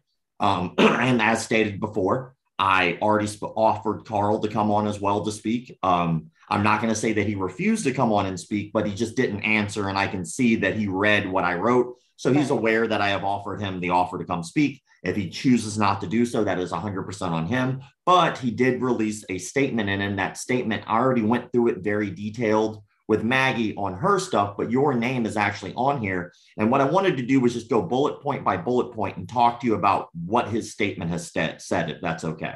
Sure. This particular portion is right after it got done with Maggie's portion. It went right into basically just saying your name, which is Jordan Novak. And the first bullet point on this says, Jordan is the host of Rear Naked Chicks podcast and is in a romantic relationship with Maggie's brother, who also trains at RG Warwick, along with Jordan and Maggie's friends on the Rear Naked Chick podcast. Is that correct? It was correct when he wrote it. I no longer train at Henzo Gracie Warwick because of the association with the Henzo Gracie, like because of this whole thing, because nothing was done. I can't stand by that. But yeah, I was really clear about it on the podcast. The reason I'm in a relationship with my boyfriend is because I was connected with Maggie because Carl was creeping on me. And I basically reached out to Ian to say, who is my boyfriend, who is Maggie's brother, hey, can I get in touch with your sister? I'm concerned about this thing that's happening. I want to ask her, you know, her experience. For sure. And I'm not exactly sure how that really even relates to what he's done and the things that we can prove that he's done. I'm not sure why that's important, but he made it a point to make a bullet point here. I think it's interesting because he's really just confirming like what I've already said, but okay, sure. And the next bullet point says Jordan has never been a student at my academy.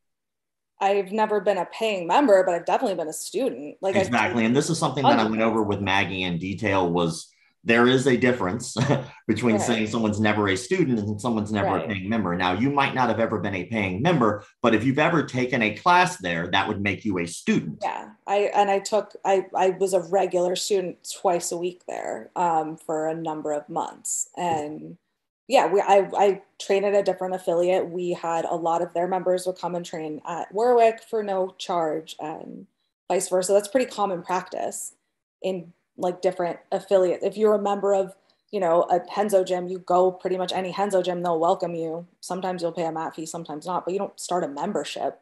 Yeah, there are plenty of students around the world who go to places pro bono. That is not new. They do not get considered not a student because they're not a paying member. There's a difference.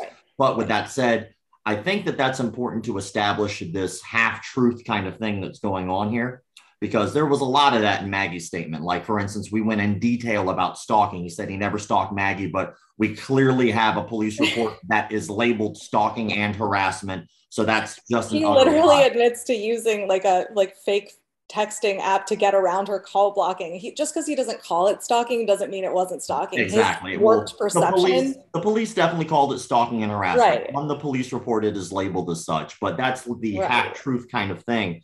But it goes on to the next bullet point where it says, Jordan has never paid membership dues to my academy, nor have I ever been her formal instructor other than her attending a drop-in class at my academy. Now, it says specifically a drop-in class. What are your thoughts about that? Like a singular one? That's silly. I was there all the time. Okay, so you were there more than once. Absolutely, yeah. And then you already said that you weren't a paying member, but again, that doesn't mean. I mean, that's I feel like that's well covered. Sure. It says I've never claimed anything else. Yeah, for sure. It says I have never stalked. Stalk is in quotations. Jordan, nor attempted to make any romantic overtures towards her at any time. Thoughts? Yeah, and I always stop short of the word stalk with him too. Like I was very careful anytime, other people would use that word and I was like, I don't think we quite got there. I think I was lucky in that people warned me. I think he fixated on me. And again, this is just stuff that other people told me. My direct interactions with him, like it just seemed like he maybe had a crush. The only thing that was fully that I experienced, it wasn't somebody else telling me what had happened that they were concerned about, was him following me into the women's locker room. Which is actually his next bullet point here. And since we're going to talk about that, I'd like to go ahead and go to that bullet point because I think that seems to be a very important thing to him in this statement. because it says, while Jordan claimed in a recent podcast episode that I followed her into the women's changing room at my academy, this is entirely false. At no point in my professional career at my academy or any other have I ever followed a woman into a locker room. My program director, instructors, as well as male and female students can attest to our conduct and rules in our school regarding this. No male is allowed in the women's locker room while a female is in the building. If we need to enter the women's locker room to close the academy after all females have left the building, we knock to make sure no one is there. What are your thoughts? I mean, he's just lying. Like, that might be their policy, but like, this very specifically happened. He asked me about like a piece of furniture that he had purchased for sorry, my phone went off. He asked me about a piece of furniture they purchased for the women's locker room, like my opinion on it. It was a really thinly veiled attempt to like have an excuse to be in there with me. I felt super uncomfortable. I told that other instructor at the time, because I was like, we were going out to lunch afterwards. So like, you know, he's never, I don't know, he'll probably never admit that we had that conversation just because he's still an instructor. I can't go beyond, it's just he said, she said. I can't prove that one. I guess I made a reference to it, I think. If I did, I would have sent you the text message. I went through so many millions of text messages. I'm not really sure. I don't know. It happened. There was one other person who knew that it happened at the time. A couple other people heard me talk about it around the time. Whether or not anyone believes that, I don't know. There's so much other stuff that's way more like heavy. I hardly think it really matters at all. I hesitated to even tell my chunk of the whole Carl story. But I thought that it was important just because it was my firsthand experience.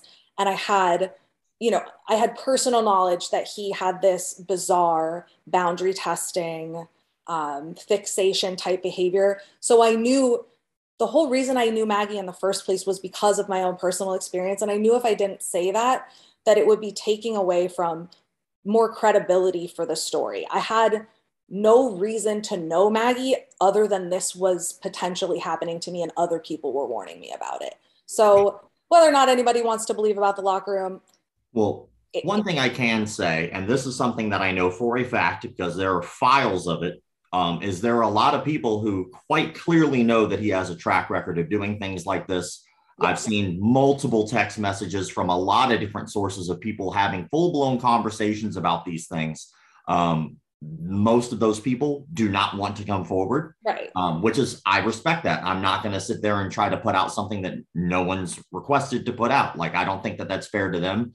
I don't think that their stance is fair to victims, but at the end of the day, they have the right to make a decision if they want to come forward or not. Right. And the people in those positions, some of them instructors as well, who have decided not to come forward, I truly hope that they understand what they're doing, which is really aiding and abetting someone with a track record of doing things like this.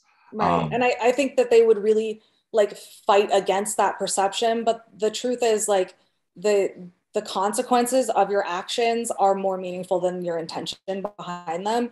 If your intention is to stay out of it, like, I'm sorry, but like, you were brought into it the moment you were made aware of something bad happening and you had the opportunity to support somebody coming forward, and you chose to keep your life more comfortable and keep this person out there and their story intact rather than support the truth that you know is true and help protect other women from this happening again. Like, these people know. They don't think, it wasn't a rumor, it wasn't hearsay. Some of them have heard directly from Carl, some of them have witnessed things directly. Like, it is heartbreaking to me, honestly, as somebody who was close to some of these people, to have to feel that kind of abandonment in this moment of like, this matters to us. We didn't, he mentioned something about us trying to make money. We stopped making money off of Rear Naked Chicks altogether to try and just sit here in this moment and pay attention to the severity of this situation. We stopped making joking TikToks. We stopped selling stuff. Like, we couldn't even handle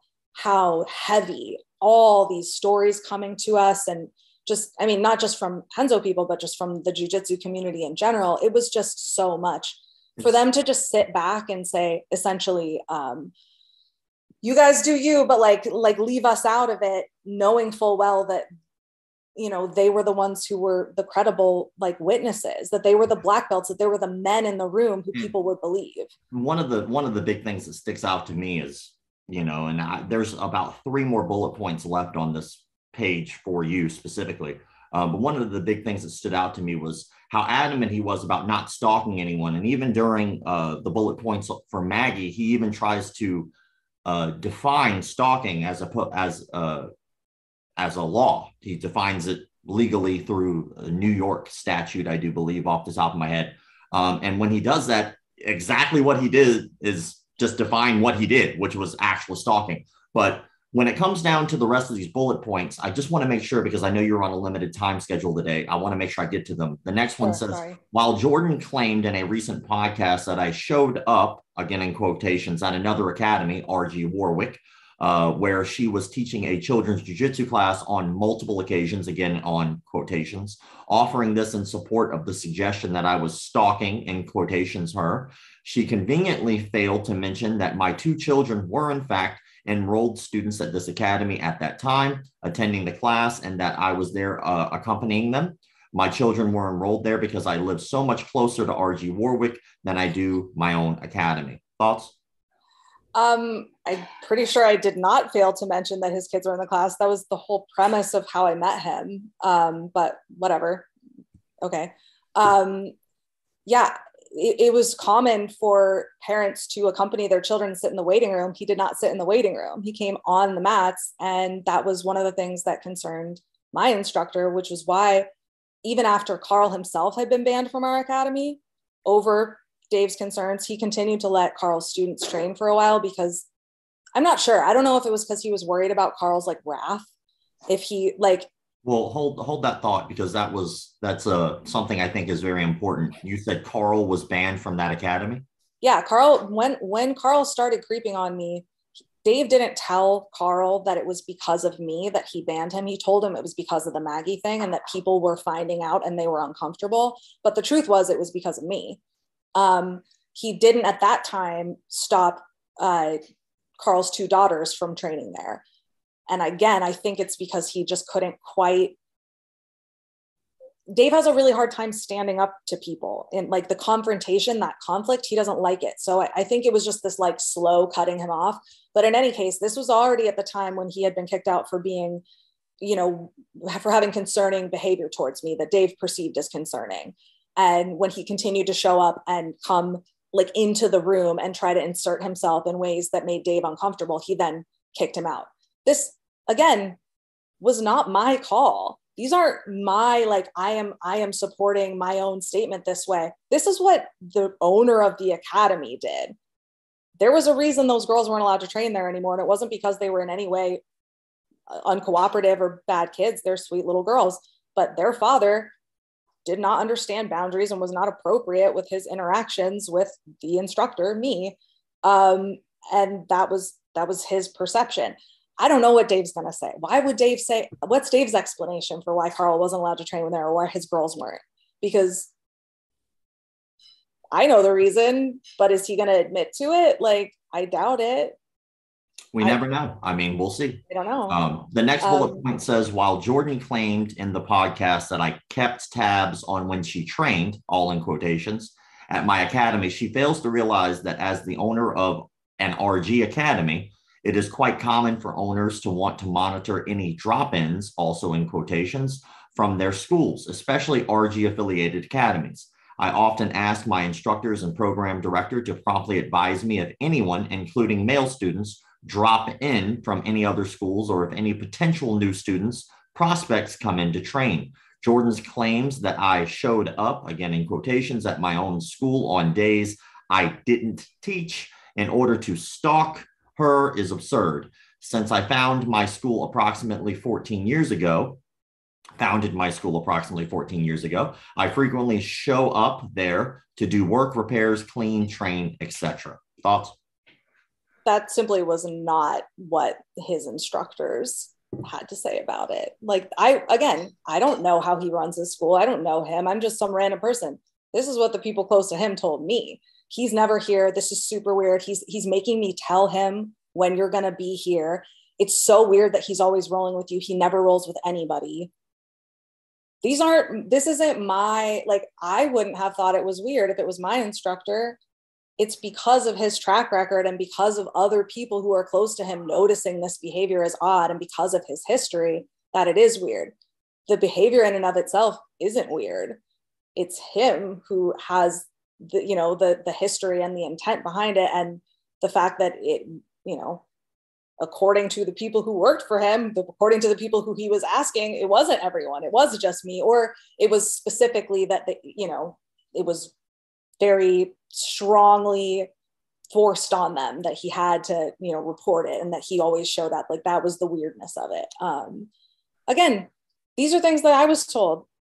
Those people have to speak for themselves. I can't make their words credible without them. And, I really do think it's on them to, like, admit this stuff. It's really unfortunate that people are so afraid of him. Like, it was to the point that the person who was mainly involved and in between was so paranoid about me basically doing this at some point, which, I guess maybe he knew how this was going to end up, that if he said anything about Carl, he made me delete my text messages about Carl.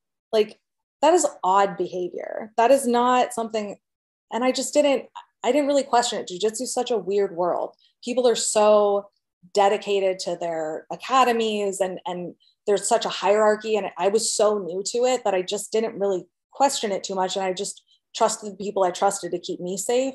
And when they told me not to trust him, I believed them. And I do think they did their part in that way, and they did the right thing. But the fact that they just want to be done with it now, they're like, we supported you because we kept you safe. And it's like, I'm one person that you cared about. What about all the other girls that you don't know about? Like, you're just going to let this guy get away with it? You're not going to say what you know? Because you guys know.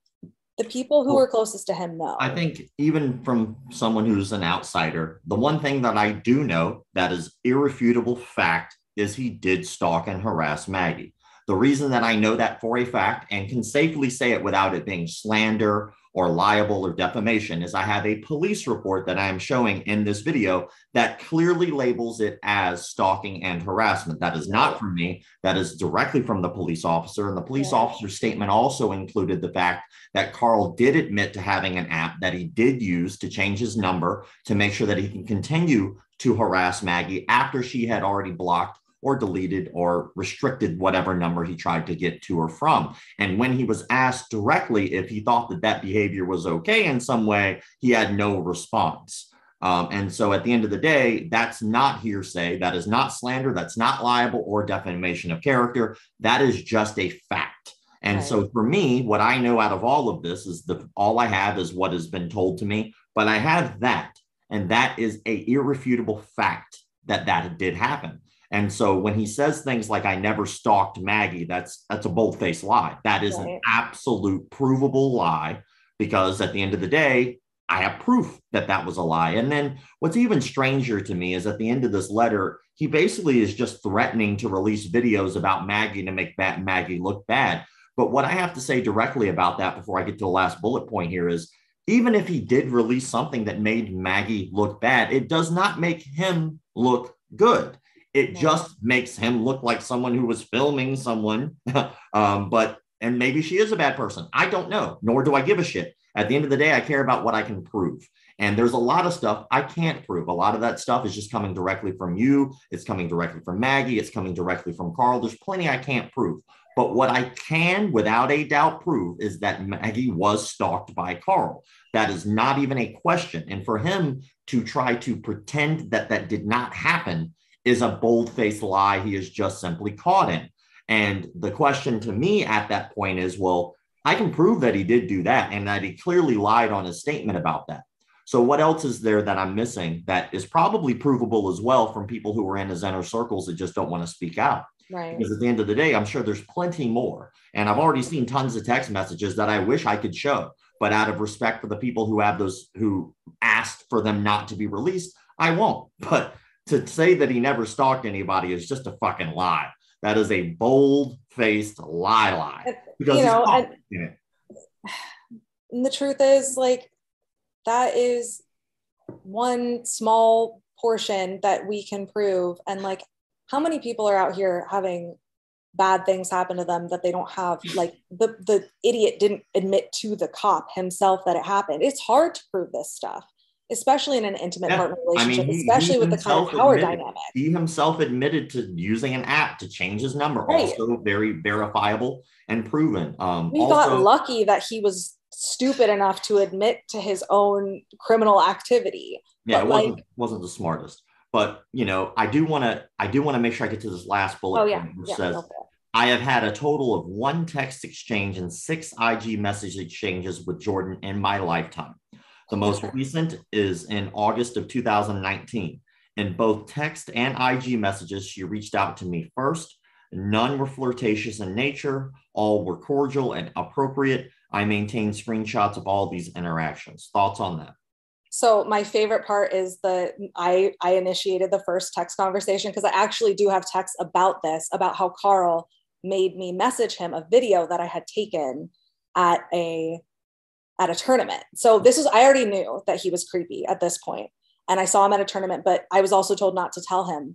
And he basically, I got to look it up on my phone so I can tell you exactly how that interaction went down. So yeah, so you can see these are the text messages. It's a video sent and a video sent.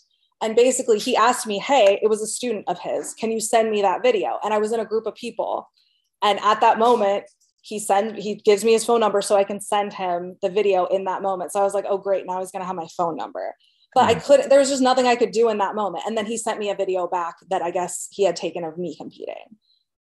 And that was the entire text message conversation. The Instagram was me asking him, can I come train at your academy? This is before I knew anything. And then later on down the road, he responded to some like story that I posted about an artist that I like and tried to strike up a conversation. I kind of just like hearted it and just ignored like the attempt at a conversation. But like, yeah, I mean, I knew pretty early on in his, you know, antics, what he was up to. So like, I just didn't engage it. But it wasn't like I was like, oh, hey, Carl, like I asked to come train at his academy because I was told if I wanted to go down there, I should ask him. I mean, that's just like standard practice. And that's it. Well, the final thing here I want to read to you, because this next part, it says documentary evidence, which is all about Maggie. The last part in his letter says legal action, which does include you. And like I said before, the whole reason I wanted you here was because I wanted you to say your side of things with anything that he stated about you. It says legal action. In recent social media postings, Jordan and or Maggie have attempted to argue that if I wish to refute their false claims, I should sue them, in quotation, sue. These arguments are illogical and demonstrate a complete lack of understanding of how the legal process works in matters of this kind. It says the one bullet point here says, unlike Jordan and Rear Naked Chicks, I neither have a podcast nor a social media presence that I am seeking to monetize or publicize. Both positive and negative publicity related to this dispute will still ultimately drive traffic to the podcast and social media accounts of the individuals who have made false allegations against me.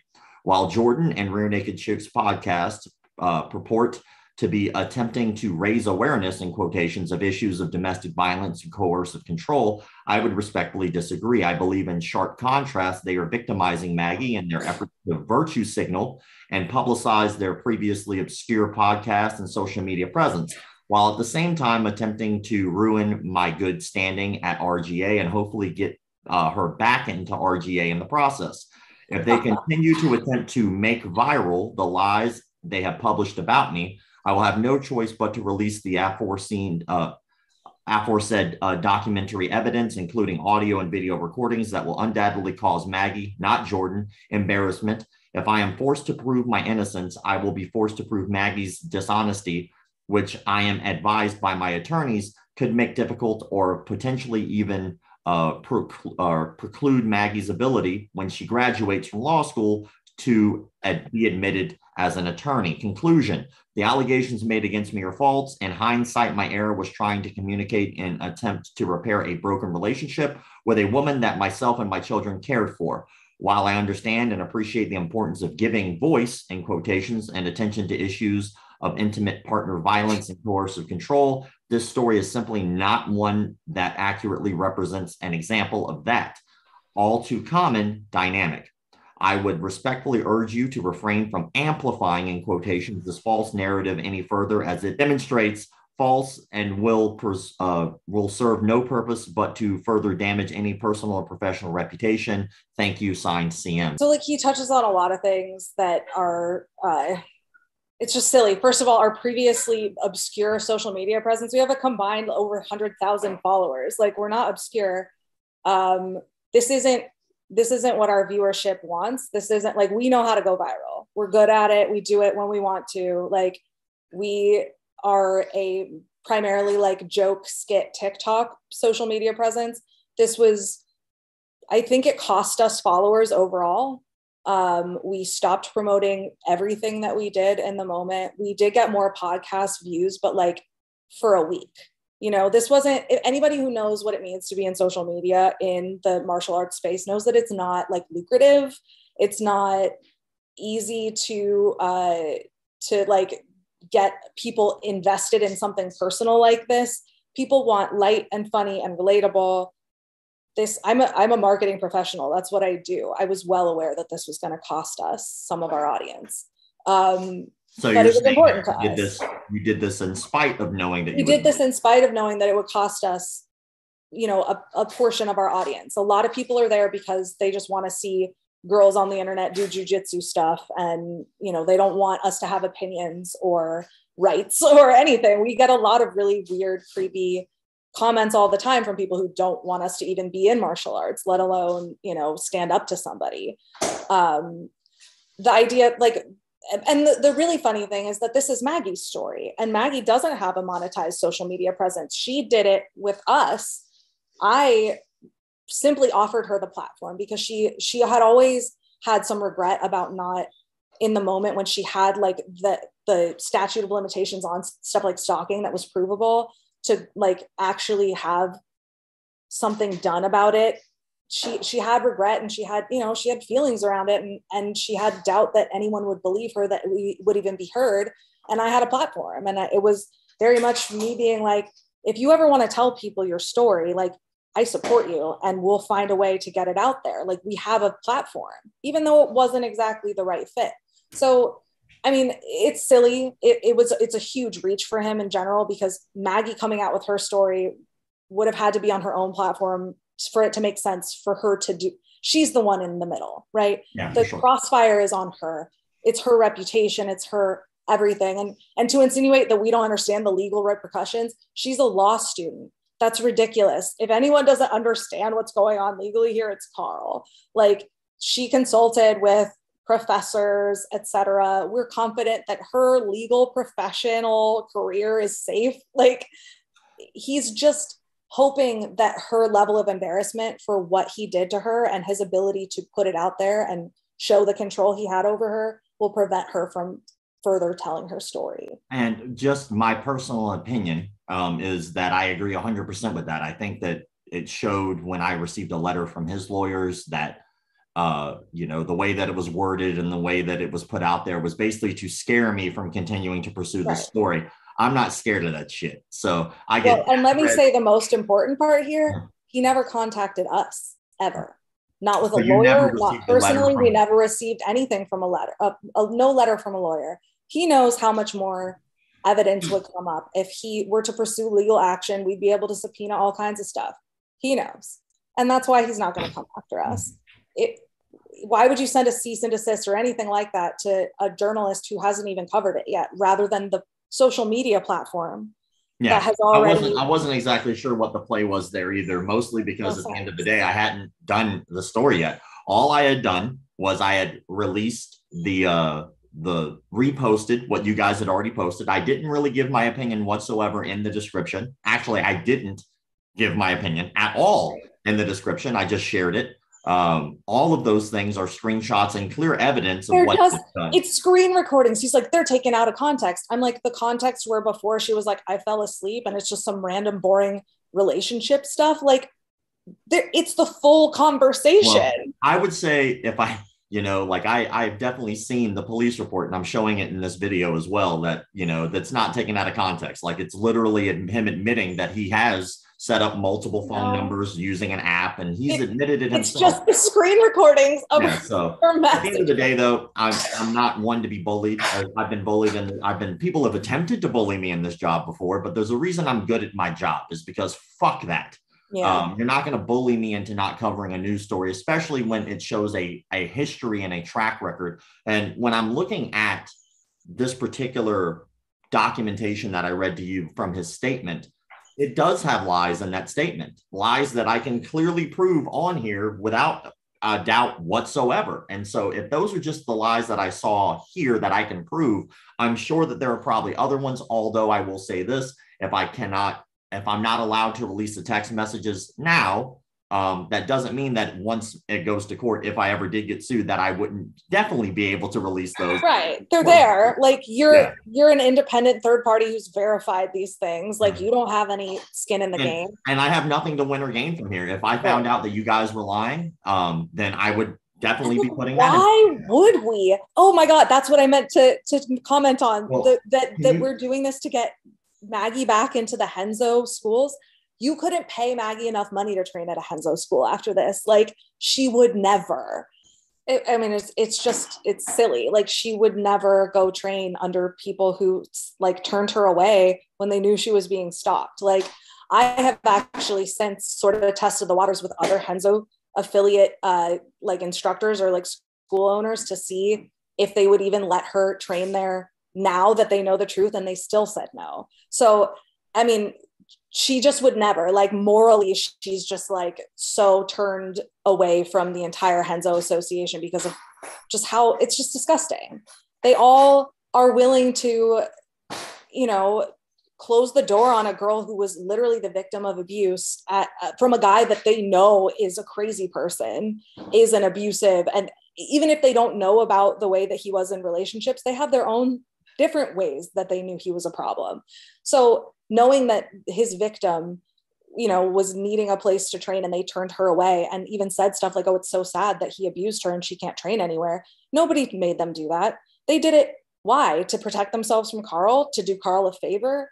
I mean, practically at the end of the day, that's what everyone did, was do Carl a favor. They had the opportunity to be supportive of a woman and train her in jiu-jitsu so she could defend herself in situations like this. Women who are stalked and abused need jiu-jitsu. And when you turn them away in favor of their abuser, you're showing the kind of person you are. You're showing the kind of academy you're willing to run. And it's just always going to bow down to whoever the person ahead of you is, no matter how bad that person is. And that's just sad. And she would never. And now at this point, I would never. I'm not going back. I left my gym that I've been competing for and dedicating my life to for years. I was the most active member of that gym that I could have possibly been. And I walked away because there was no support. Did anyone else walk away due to this as well? Or were you this? From my gym personally? Yes. I don't know. Not yet. I think a lot of people are waiting. Nobody knows what happened between me and the instructor besides me and him. Because I haven't publicly come out and said how unsupportive he was, how much he abandoned me in that time. Like I haven't. I don't know if this is going to be published like this. Maybe people will understand. It was deeply, deeply saddening and disappointing to me because this is a person I considered family. And all it took was for him to privately make a phone call to Henzo and say, like, look, he's trouble and I know it. And what she's saying is true. Or just reach out to Maggie and say, I'm so sorry you went through this. Like anything, any support. And he just wouldn't. I want to add to that because I think that this is an important thing. It seems to me, and maybe I'm misreading, but this is just my understanding. It seems like Carl repeats in his statement about yourself and about Maggie, the same thing pops up twice, almost identical, was that you or her were never an actual student. And I think the reason that he's making that statement is because he wants to separate the situation from his actual teachings and what he does at the academy. This is just from what I'm gathering, my own personal opinion. Could be wrong, don't know, but this is just what I'm understanding. This is how I'm taking it. And if that is the case, and he's trying to make some type of a argument that, we all make mistakes and that this doesn't actually affect the other, it clearly does affect the other, because I know of exactly at least 3 people now who were affected directly about this. 1, yourself, You left the academy specifically because you were uncomfortable with the way that it was handled. 2, Maggie, I don't know, I don't remember off the top of my head the reasons for her leaving or if she was excommunicated from the gym, but she is no longer training at the same facility that she was training at that time. And so that obviously has affected her. Her person who was teaching her jiu-jitsu, who she also happened to be dating at the time, is the reason for that being an issue. Her current boyfriend now, who was, I guess, removed from a gym, specifically because he was dating her. That also affected him. So yes, this does affect. So, by the way, the association called to verify that he had been told that Renzo banned Ray, Maggie's boyfriend, and that was a lie. And he confirmed that Carl harassed him to kick Ray out, and then eventually lied and said that Renzo kicked him out. And then the association, they confirmed this. This conversation happened. They know that that's true. And now they're acting like we investigated and it turned out to not be true. I've talked to those people. They confirmed it. Like, the association is just lying. They're just lying. And they're asking, like, when originally Maggie reached out to ask if she had been banned, they didn't go and ask other gym owners. They asked Carl. They asked the person she was accusing to implicate himself. So they're not trying to look for answers. They're trying to let him off the hook. They're trying to give any kind of plausible deniability. And it's just pathetic. And it's honestly like, it's not even surprising the more that I look into that whole association, like how many bad things have happened and how many different messages I've gotten about different gym owners and black belts and how little has been done. Like, it's very much, oh, whatever, sweep it under the rug kind of thing. And that, given the intimate nature of jiu-jitsu and the purpose of it, like, it's disgusting. Yeah, I think that the big thing here is that people understand that just because this was a relationship that happened, that started outside of the mat, it definitely shows that it can affect people on the mat. That is 100%, again, a fact. People who were students, and one seemed to be at least a paying member. I think Maggie's boyfriend was a paying member to my knowledge. Yeah. Those are people that were directly affected by this who were students at the facility. You were a student.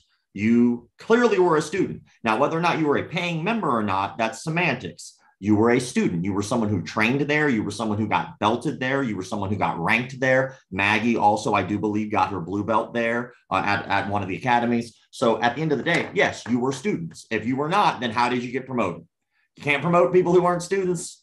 you did, so you were a student. Now, you weren't necessarily a paying member, but that's between you and the academy to figure out what your dues should be. And if those dues are 0, then that's the decision of the academy. That doesn't mean you're not a student. Now, when it comes down to the way that I'm looking at things here, it completely seems like this has affected people on the mat. And that's where I step in. This is clear-cut case of harassment and stalking. There is no question behind that. Not at all. If I ever go to court and have to defend those words, I will be happy to whip out that police report where it says stalking and harassment. And that's what I'm basing my information off of, is the fact that I have clear definitive proof of that. And the fact that, you know, I'm not saying I don't believe you and I'm not saying I do believe you, but what I am saying is you yourself have had an experience that made you uncomfortable. Now, whatever the details behind that might be, you still were uncomfortable enough because of not just your situation, but the way that the situation was handled with Maggie, which you have stated clearly is the reason that you left the facility. You did not like the way that was handled. And so at the end of the day, Maggie's situation directly impacted you and your ability to train at that academy. I really have to go, though. I'm so sorry. I completely understand, but I will close with this. I want to say thank you for taking the time to stand up and to speak with me about the situation. And last thing, because I have to say this, but I also believe this, is that at the end of the day, my job is to not get Carl removed from his facility. My job is to not make sure that people don't train his facility. There are a lot of people who did contact me who did say that they did like Carl, and that's fine. You can like the man, but you can't deny the fact that he did stalk and harass this woman. That's a fact. And so if people want to continue to train with Carl, having the facts and the evidence that is provided, that's up to them. It's not my job to tell people who, why, when, and how to train anywhere, but hopefully this will give them some information that they can make a better, more informed decision. 100%. Yeah. And that was, you know, Carl can make all of his accusations about why we did this, but the reason we did this was to make sure that the girls who were in that area, who were potential members or who are members now, would know who they're dealing with.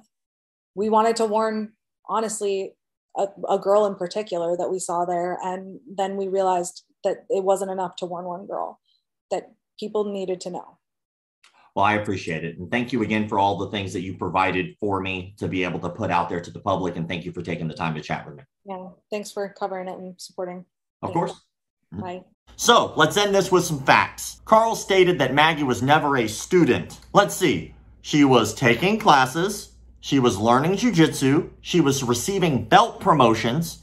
I'd say she was a student. She wasn't a paying member, but just because she wasn't a paying member doesn't mean that she wasn't receiving the service. And she clearly was receiving the service, making her a student. He said he never stalked Maggie. He also said it was improper to categorize his behavior as stalking or harassment. Well, the police report says different. The police report said you committed stalking in the 4th degree and harassment in the 2nd degree. So the police clearly disagree with you when it comes to the stalking and harassing, as they labeled it what they considered it by law. You stated that the screenshots that were posted were heavily edited and do not provide any insight to the truth of what transpired in the relationship. Well, seeing as how those screenshots make it look like it's a very dysfunctional relationship, I would say that's exactly what they do. Furthermore, to add to that, part of those screenshots were the fact that you did set up multiple phone numbers in order to continue to contact her when she did not want to be contacted any further. And in the police report, you clearly stated to the police officer that you admitted to doing just that, setting up multiple phone numbers through an app. So I would say, yeah, I mean, it does show a little insight. In your statement on Instagram, you say that in your personal relationships, you have always understood and deeply honored the importance of clear consent. Well, I would say that setting up multiple phone numbers in order to contact somebody who did not want you to try to continue to contact them wasn't exactly following clear consent. Also, when a police officer has clearly asked you to show up to their police station to speak with you about an issue, and rather than going straight to the police, you go to that person's home, I'm pretty sure that you didn't have consent. And as a matter of fact, I know you didn't because they kicked you off the property. So I'd say, yeah, you have a problem with consent issues. Also, in your statement that you gave me, you say you don't wish to violate Maggie's privacy by releasing for the public viewing video and audio recordings that would embarrass her or cause her any emotional harm. But then later on in the letter, you state, if they continue to make viral the lies they have published about me, I will have no choice but to release the aforesaid documentary evidence, including audio and video recordings that will undoubtedly cause Maggie embarrassment. The words that stick out to me are, I will have no choice. That's like the equivalent of saying, why do you make me do this to you? Really think about that thought process of that word choice, because that does not look good. On one hand, you're saying, oh, I definitely don't want to do that. But on the other hand, you're saying the lies. Well, like, we've proven that you did stalk and harass her. At the end of the day, there's definitely a few things that we know for certain for a fact. 1, you did harass and stalk her according to the police report. That's what the police report labeled it as. So to say that you did not stalk or harass her is just a blatant lie according to the police report. The police asked you to show up directly to the police department. You chose not to do that and instead went to her home where you were clearly not welcome. You set up multiple phone numbers using an app so that way you can continue to contact her when you were not welcome to contact her. And you did so that way you couldn't be traced. All of that information is clear as day in the police report. On top of that, I have a full Google Drive that has all kinds of screenshots of text message conversations and eyewitness accounts of things that you've done that aren't even on this particular story that are still pretty damn bad. And the only reason I didn't even post those up was specifically for the privacy of those people who are still in your organization, because they're worried that there'll be repercussions that will happen to them because of the organization. Some of these people are instructors. Some of these people are students. This behavior does affect the day-to-day operations of the martial arts studio. As a matter of fact, when we're looking at it, there are 3 people involved who were all students, even though 2 of them were not paying members, who all were affected by this. Maggie herself.